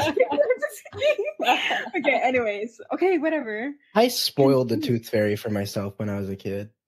I was like too smart for my own good, and I was like, oh, I think they're my parents. And so I did like a little test of like putting my teeth under my pillow versus not. I forget exactly what I did, but like after I was like, yeah, no, I know it's you guys. Like, and I just ruined the tooth. I know it's you. For the Tooth Fairy as well. Okay. Well, that's the thing. The Tooth Fairy, you guys are freaking crazy. What? Believing in the freaking Tooth Fairy. It's well, I was mouse. like 4. Yeah. I believed in the Tooth Fairy. It's the one that takes your teeth, not a fairy. Oh. We all know it's a mouse. Living in the walls. Yeah, it's el ratón de los dientes. He shows up, he takes your teeth, and he leaves the coin behind. You know who else showed up somewhere? Amelia Earhart. That's who I'm talking about today. Oh! Well, even though she showed up, she would like disappear. Yeah, yeah, she did. Had to show up. Mama. Yeah. Anyways, so okay. That's my case for today. We're talking about Amelia Earhart. Thank you for sharing. Yeah. I'm done. That's it. She flew a plane and she disappeared. But you just spoiled my whole thing. Sorry. I'm kidding. Everyone knows. Everyone knows Amelia Earhart. You know, it's like. What if I don't know who Amelia Earhart is? Yeah. What if they're just learning about her in school? I'm just gonna kill myself. Yeah, continue. Go. Tell me everything you know about Amelia Earhart. Thank you, my love. Thank you. Okay. So she was born Amelia Mary Earhart, July 24th, 1897. Close to us, Milo. I was about to say, I was like, hey. Yeah. Yeah. She was born in Atchison, Kansas, and she was an American aviation pioneer. She was actually the first female pilot to circumnavigate the globe by the time that she had disappeared as well. She disappeared over the Pacific Ocean on July 2nd, 1937. But I do want to go over a little bit about who she was and what exactly happened. So, Earhart and her family, they were living in Atchison, Kansas, and she grew up very adventurous and independent. So she already knew she had a future in something when it had to do with something outdoors. At least. Yeah. Does she remind you of anyone you know, Alexis? I want to say something so bad, but I'm not going to say it on the podcast. No. Oh, I was going to say you. Type it. Me? Oh, that's cute. Okay. Type it. I typed it. You don't want to say that on the podcast? I just don't want to be with what I've drawn. Nobody can see what you've drawn. I hope they can't see. I don't think they can. No, they won't. We'll find out. Yeah, we're gonna find out. She was living with her family. Her parents, unfortunately, had passed, and after not her parents, but her grandparents. Sorry, her grandparents had passed, and after they did pass away, the family had struggled financially. Just because of the fact that her father was a huge alcoholic. So they ended up having to move, and they moved pretty often. Earhart ended up completing high school in Chicago in 1916. And she attended, I don't know how to pronounce this school's name, Ogons. Put it in the chat. Put it in the chat. Let me send it in the chat. It's in the chat. Oh, Ogons? Yeah, Ogons. That's what I just said. But I don't know if it's like emphasis on the Z. But in Rydal, Pennsylvania, She attended after her mother received inheritance, and later on, Earhart was actually visiting her sister in Canada, funnily enough. And while she was in Canada, she realized that she cared so much about wanting to help people, specifically wounded soldiers, in World War I. So she left junior college to become a nurse's aide in Toronto for, it was actually 2 years later after she enrolled in school. And she entered a pre-med program after the war in New York City at Columbia University. But she left in 1920 for California to see her parents. And that was her first time actually taking an airplane ride. And oh, cool. Yeah, so this airplane ride actually changed her life, because this is what led her to then start taking flying lessons. A year later into taking flying lessons in 1921, Earhart bought her first plane, which was a Kinner Airster, and she even earned... how much she bought it for? Girl, no, I don't. Hey, you were the story. You said she bought a plane. I say for how much? I'm so sorry, I don't have the amount she bought it for. A couple doubloons. Doubloons, yeah. She bought it with money. But it was a Kinner Airster. I'll tell you the type of plane she bought. And she did earn her pilot's license 2 years later.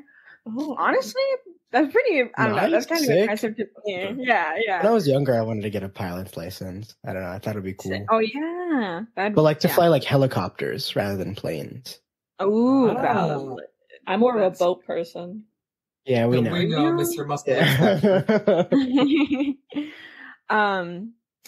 During her life, she became very passionate about women's rights as well as like celebrity culture. She, like I said, was the first female aviator to fly across. She even flew across the Atlantic Ocean alone, and she set so many other achievements and records.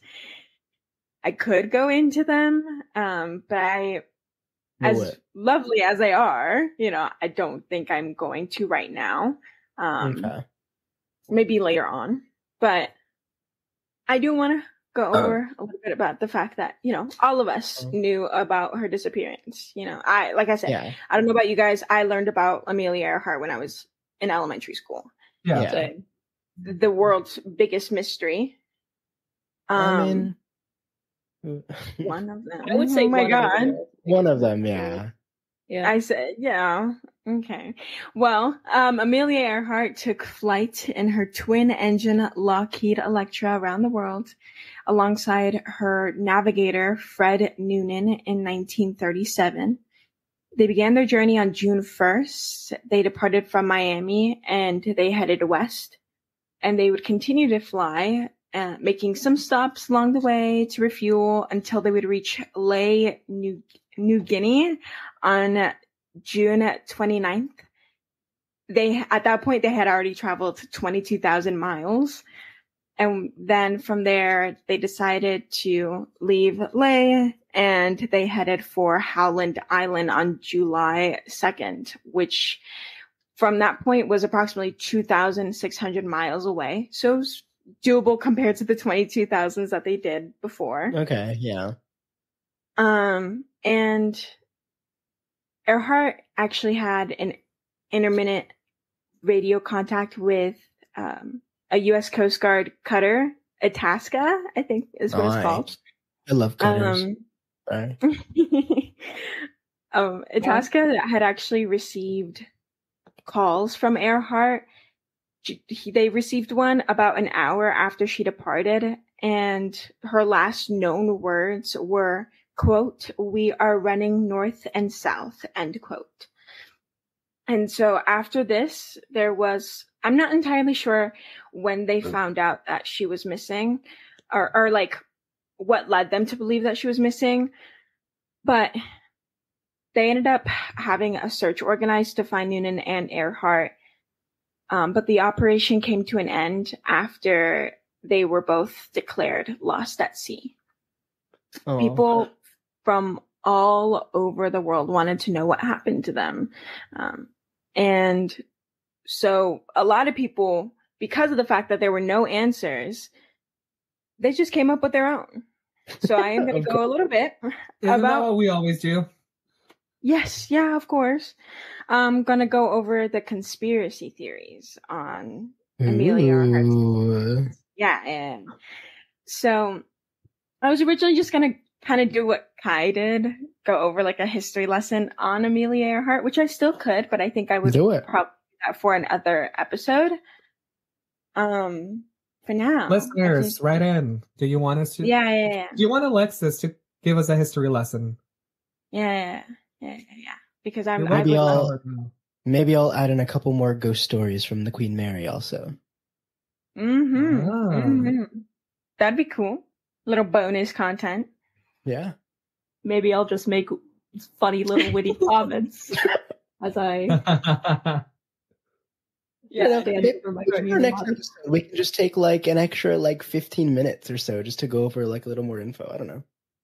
Yeah. But if you don't let us know, we won't do it because we won't know. Yes. Give us engagement. We don't have a Patreon. I'll let you know. Us if we would right now. No, we would not. Okay. My mom would subscribe. No, she wouldn't. My mom wants to listen to the podcast, and I'm not letting her. I'm sorry. We could do like $1.50 a month. I feel like it's more like a Ko-fi. I think you're looking. No. The question is, what would we give them? That's why I think it would rather much be more efficient to do a Ko-fi, because a Ko-fi is like, it's like you don't give anything back most of the time. Real. Or we could do like we could do like vlogs.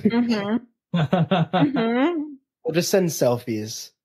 You need to start interacting with us so we can interact with you listeners. Don't interact with these fools. All right, let's go. All right. Yeah.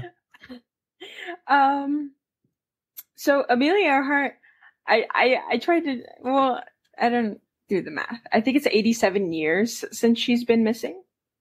Okay. She's still quite a long time. There was like, okay, this isn't a part of the conspiracy theories that I'm going to share, but I'm going to share it anyways.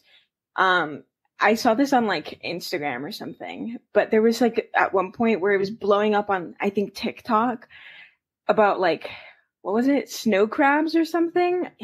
Coconut crabs. Coconut crabs. That's what it was. What?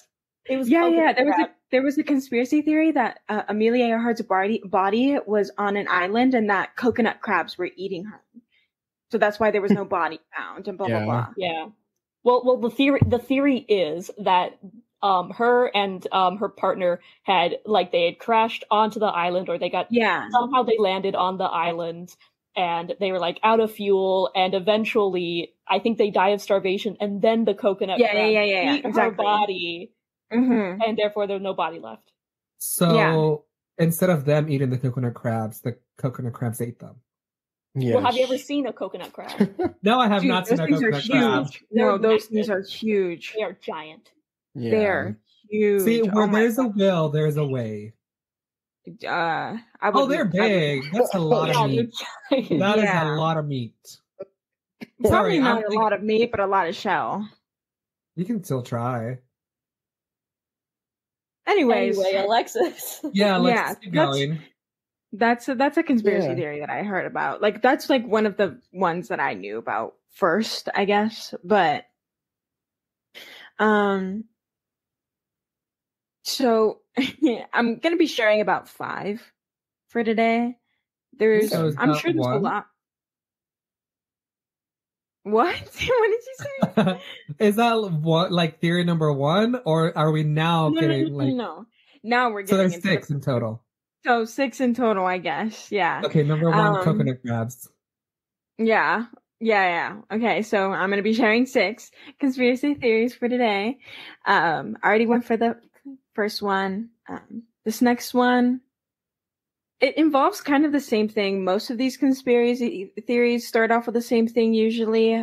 Coconut crabs? There's coconut crabs in each and every single one of them. But there was a theory that Earhart had crashed and sunk into the ocean and drowned. So theorists say that she ran out of fuel, was trying to find the Howland Island, and that and she had actually called the Itasca, the cutter that I mentioned earlier. Mm-hmm. They received many calls by not only Earhart but Noonan, saying that they were low on fuel and they were struggling to find the island. So the president at the time authorized a $4 million rescue, but when they performed this, they found no trace of the aircraft, Noonan, or Earhart. So that theory wasn't necessarily something that was proven to be true. There is another that some believe she crashed and landed while safely. So she landed safely, is this theory, but on the wrong island. So again, is when it becomes like she was low on fuel. And when people are low on fuel in a plane, there's only two results. You either crash or you land. And so the International Historic Aircraft Recovery Group. I'm sorry. As you're saying that, I'm like, are you sure? I hate you. The International Historic Aircraft Recovery Group had believed that instead of landing on the Howland Island, Earhart had landed on the Gardner Island.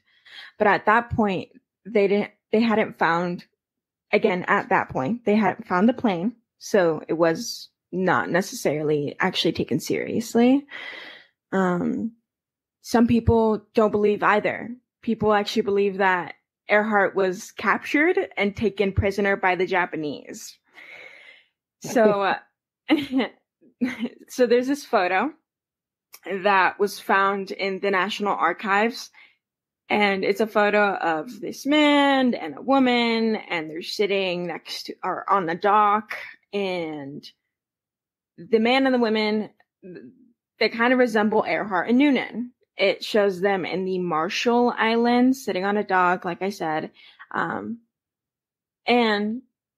the theory is that they didn't crash, but they landed in the Marshall Islands and were taken prisoner by the Japanese. There was actually a retired government investigator, Les Kinney, who told NBC News that the photo, quote, clearly indicates that Earhart was captured by the Japanese, end quote, even though the Japanese authorities had no record of Earhart ever being in custody or anything like that. So that was essentially proven wrong, I guess. And then this one is probably my favorite.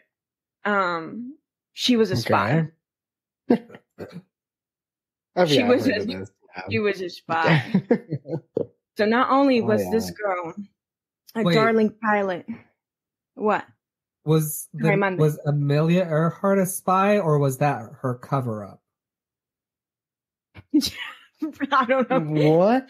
It's like spyception. What? This is like Tenet. This is like really mind-boggling. Keep going. So she was just a normal pilot, but beneath, she was a government agent. The author of Lost Star, Randall Brink, actually kind of talks about the theory a little bit and how she never intended to fly to Howland Island. She was actually going on a mission to document things that were going on the Japanese island installations for the U.S. government. And when they were detected by the Japanese, they were shot down and forced to land. So that's the theory as to what happened. Yep. When it comes to that. I don't know. Like, I guess I can see it, but I don't really see it. I think it's like coconut so much thought. Like, okay. I think what really drove this theory is that there's a photo of her leaving the U.S. Embassy in London, and she's smiling. And so people are like, "Oh my God, she's a spy." But I don't know. God forbid somebody smile in a photo. Seriously, especially a woman during that time. Crazy. She's also kind of pretty. She's pretty. Sorry. She is pretty. She's pretty. All right, we don't need you guys being gay for Amelia Earhart. That was a joke. That was a joke. Please don't be mad at me. I'm mad at you. I can't remember what she looks like. Let me look up a picture of Amelia Earhart. She actually is pretty, in my opinion. I don't know. She just looks like a normal gal named Amelia Earhart. I don't know. But I like how you say she's actually pretty. She looks like a normal gal. You're not complimenting her on anything. No, yeah, what? She has a nice smile. Well, there we go. I'm a bit too gay, I guess. I'm a sucker for smiles. Okay, anyways. There was a book published in 1970 called Oopsies. Amelia Earhart Lives is what the book is called. Okay. It basically just talks. Oopsies. Oh my god. You muted me? No, okay. You are doing something. I'm not doing anything other than speaking. But this book basically just talks about the fact that this person believes that Earhart faked her death and assumed another woman's identity. Because she was a spy. Yeah, exactly. So the author of the book, Joe Rogan. Oh, the K. Oh my god, Joe Rogan. But he basically talks about how she survived the plane crash, but used it as a way to kind of cover it. But that she was taken by the Japanese, and then she was found and rescued by the U.S. forces, and then she was secretly taken away into New Jersey, and she assumed the identity of Irene Bolam, a housewife. Irene, Karen Talk. Irene Bolam already existed, and she even filed a lawsuit. Good. She was like, "No, I'm not Amelia Earhart," and so she denied the claims and filed a lawsuit on the author, which I thought was pretty funny. I'm glad. Yeah, I would do the same thing if I were her. Anyways, if they showed up at your door and they're like, Amelia, and you're like, no, actually, if people, no, if like the government came up to my door and was like, Amelia Earhart, is that you? I would be like, yes, it is me. And then they would handcuff you, and they would take you off to a prison, and you would never get to see Transylvania. Oh. Romania? I know. Romania. You would never get to see Romania. That's okay. That's okay. Why do you get so close to your mic? I don't know. No, me. Jay. I think he was trying to make it sound like spooky and scary. No, I was trying to scare her. Yeah. You'll never get to see Romania. Well, no, it's okay. I don't have to see Romania. I've already seen Romania. I've been there, done that. Anyways, yeah, those are all the conspiracy theories that I have. I know recently, I think, I'm not entirely sure, they found her plane, is what is being claimed right now. Yeah. Yeah, I think I heard of that one. Yeah. That there was some plane wreckage spotted. It was, I believe it was spotted by like the deep sea drone that they had put down there. So like in the ocean, it's crazy. I believe 20,000 feet under. Oh, Jesus. Oh, I think that's different from the theory I heard, but there's a lot of theories out there. Yeah, there's a lot. The ocean is crazy. Yeah, the ocean is big. It was a while ago. It was like freshman year, I think. And I did like a deep like research project, like a semester long research project on like deep ocean exploration. And it's crazy. Like at that time, I don't know now, but it was like only 30% of the ocean floor is actually mapped out. by us. And there's still so much to discover. And like it's just insane. The ocean is insane. I mean, when you can tell it's insane when you told your story of the Queen Mary. And how big was that wave again? 92 feet. Yeah, I was like 90 something, 92 feet. It's insane. Yeah. Is that the story of Amelia Earhart and conspiracy theory? Yeah, that is the story of Amelia Earhart and the conspiracy theories. Thank you for listening. Thanks for sharing. Thank you. I love coconut crabs. Yeah. Have you seen spider crabs? Huh? Yeah, spider crabs? I fucking love spider crabs. Don't even get me started, man. Those things. Okay, you can see them at the Monterey Bay Aquarium. They're great. They're giant. They're so sick. You can pet deep sea isopods at the Monterey Bay Aquarium. Yeah, I didn't know there was spider crabs there though. Yeah, there's spider crabs. They have like a whole deep sea section. Oh. And I remember when I first went there, I thought, oh man, those are some freaky statues. And then I get up close and I'm like, oh God, it's alive.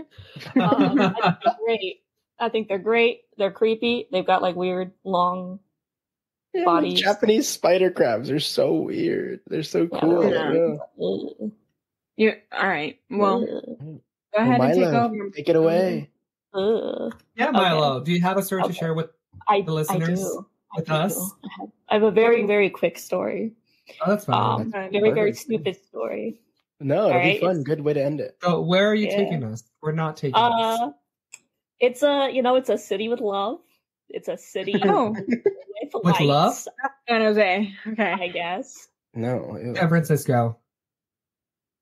No. Paris. It's better than all those places. It's better than Paris. Oklahoma. No. That's not better than Paris, homeboy. My story is not going to be that long because the creature I'm talking about is very elusive. I'm going to be talking about Nightcrawler. I'm talking about Nightcrawler. Shut the fuck up. Let the man speak. Yeah. But I'm not talking about the X-Men Nightcrawler. No. I'm not talking about Nightcrawler, the 2014 movie starring Jake Gyllenhaal. No. I love that movie, though. Love that guy.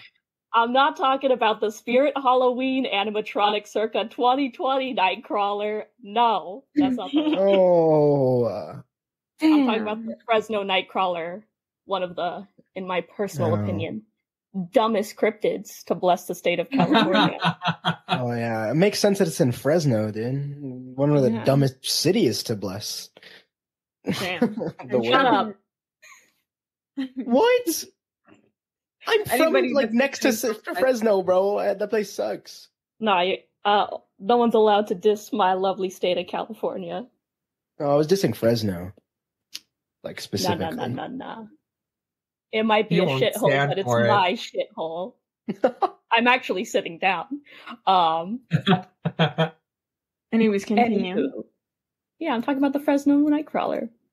Cute. Hell yeah. The legend starts in 2007. One day, a man named Jose noticed that his dogs were barking for seemingly no reason. Confused by their behavior, he decided to check his security cameras to see if anyone or anything had passed by.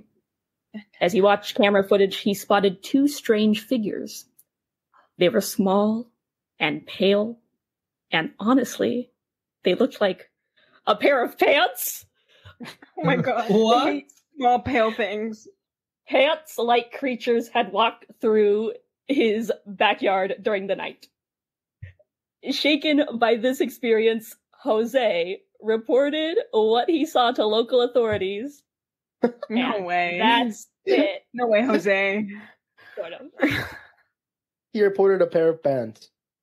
Let me actually send you guys the video. That way you can see exactly what I'm talking about. Did the authorities take it serious? Of course. I'll get to that. Okay. Watch this video. Watch and tell me what you think. Tell me what you think this is. Okay. Because it looks like a pair of pants to me. Okay. I think I've seen this before. Yeah. It's probably the most popular thing to come out of Fresno. It truly is just a pair of pants. That's a certified hood classic right there. The grainiest of security camera footage. I would be scared too. It's a walking pair of pants, man. What year was this? 2007, right? 2007. That's when the first initial story of the Fresno Nightcrawler, or Nightwalker, sometimes that's what people call it. It really is a pair of pants. There have been sightings afterwards. There have been other sightings. But is this the only like video of it? No, there's multiple videos. There's a video from Yosemite. That one looks a lot different than. It looks like there's like some type of head. You know that? That's what a lot of people have said. People when they no, there's a monster from like.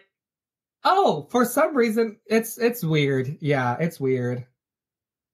No, I'm still on the YouTube video, and one of the comments says, "That's why I keep my pants locked in a closet so they won't escape." No, the comments on that video are absolutely hilarious. There's some other ones that I absolutely love from the video. It's the wrong trousers, Gromit. It reminds me of that monster in Monsters University.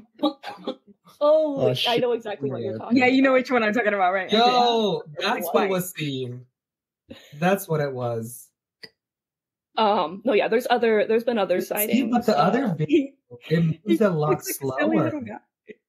Okay, the Yosemite one just looks like a very skinny person walking like with their hands just pressed to their sides. But is there something walking behind them too? Like it looks like something. There's like a kid or like a little dog or something is what it could be. I don't know. It's walking as slow as the thingies. You know what? It almost seems like someone put a sheet over them and only shows their legs. Had stilts on. That's actually a theory. That's a theory that somebody is wearing stilts. Yeah. It love that. Okay, what about the tiny one though? Like, the tiny one is weird. A child. I'll get into it. Okay, yeah. They're truly everyone gangsta till the pants start walking. You gotta tell us why it's called the Nightcrawler, though. Okay. Continue, Molly. Yeah. I'm gonna be honest. There truly isn't a lot to say about the Fresno Nightcrawler. It has only 4 air quotes sightings, end of air quotes, that have been caught on video. All other examples. These videos in like a post, in like one of our posts or something. Yeah. We'll put them. The comments in the Yosemite video are so funny. No, they're hilarious in both of the videos. They made me laugh really I would hard. hang out with them. They seem pretty chill. I think one of them says tiptoeing in my Jordans. Oh my god. Crying over this, it's a mama and her baby. Nature is beautiful. Heart emoji. Alright. Okay. Okay, I'm done. But yeah, there's only been really around 4 sightings, or 4 confirmed sightings, and all other ones have been debunked, because it's been proven that the other videos have either been, like puppets, or somebody walking in a weird way with just, wearing pants. And like a lot of cryptids, there are different recounts of the original story, and it leaves me with so many questions. Mm-hmm.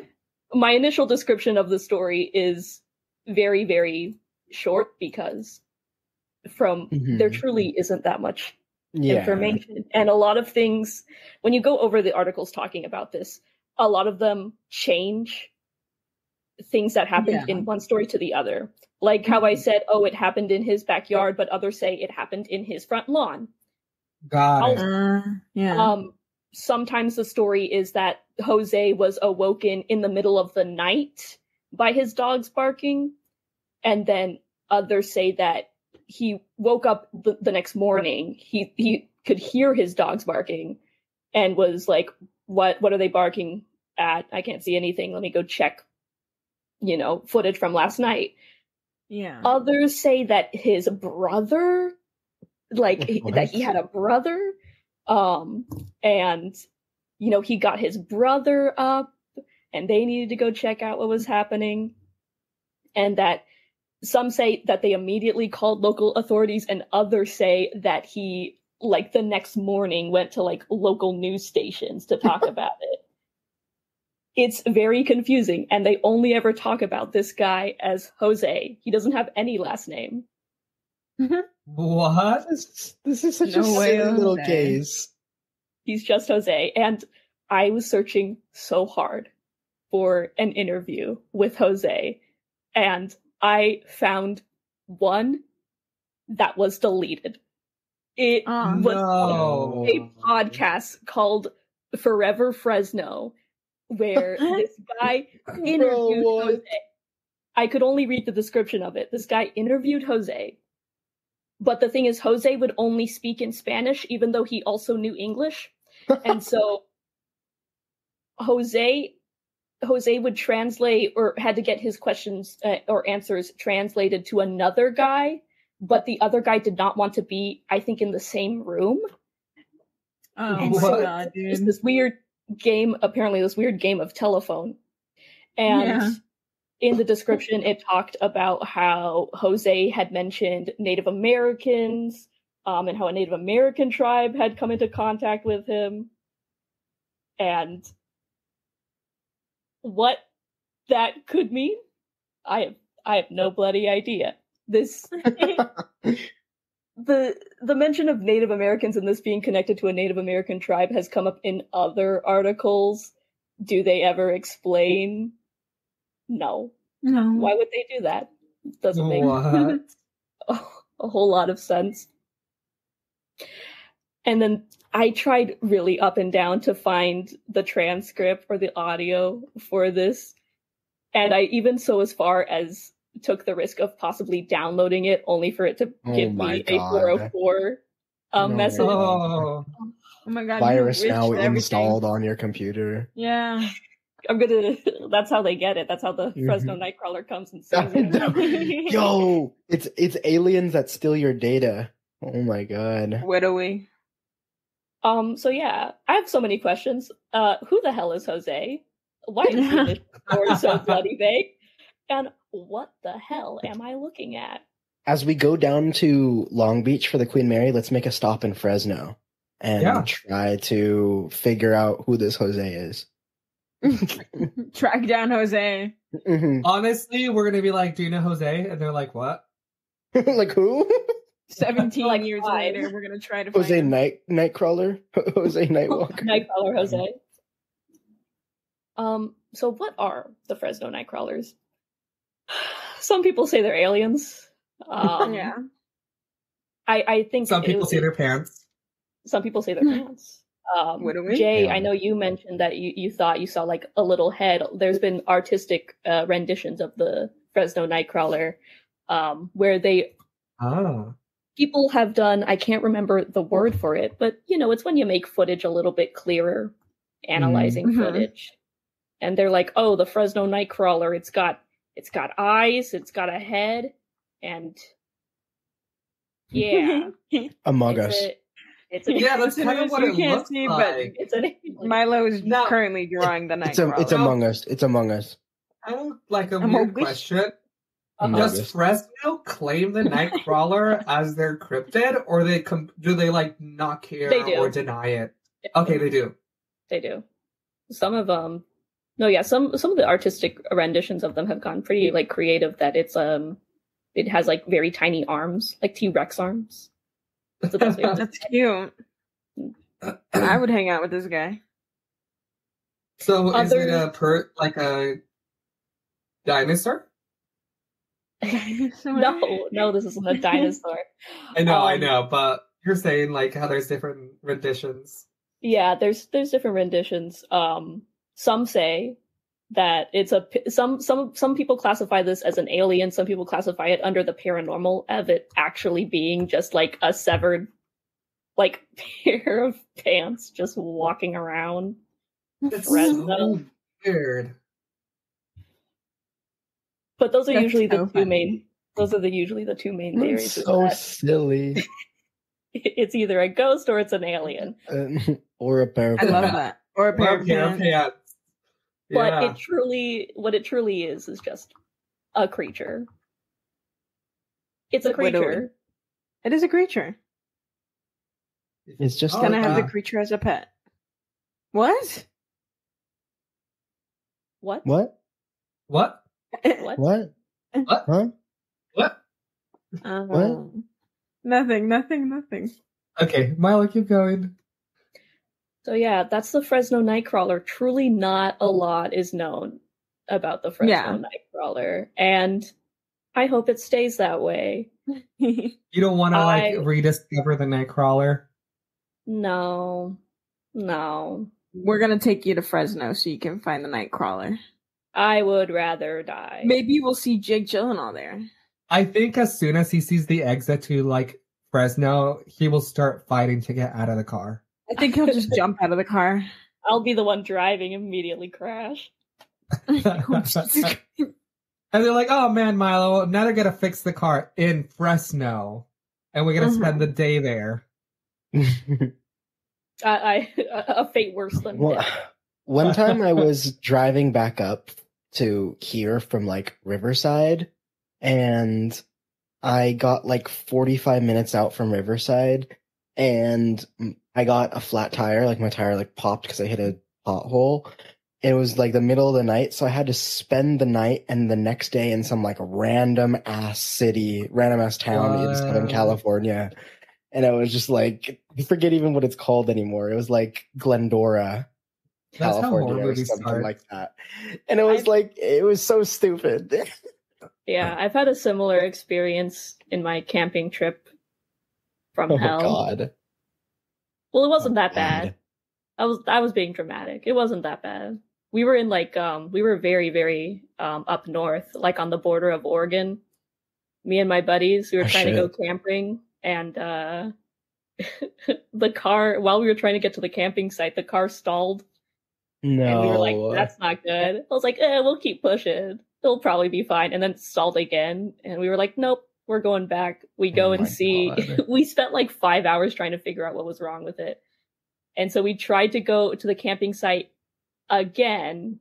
We get hopelessly lost. And we're like, nope, let's go someplace else. We try to go to the other campsite, but we're running low on gas, and we're not 100% sure we'll be able to make it, or God forbid, how will we make it back the next morning? And so we're like, it's getting dark. You know what? We're gonna call it a day.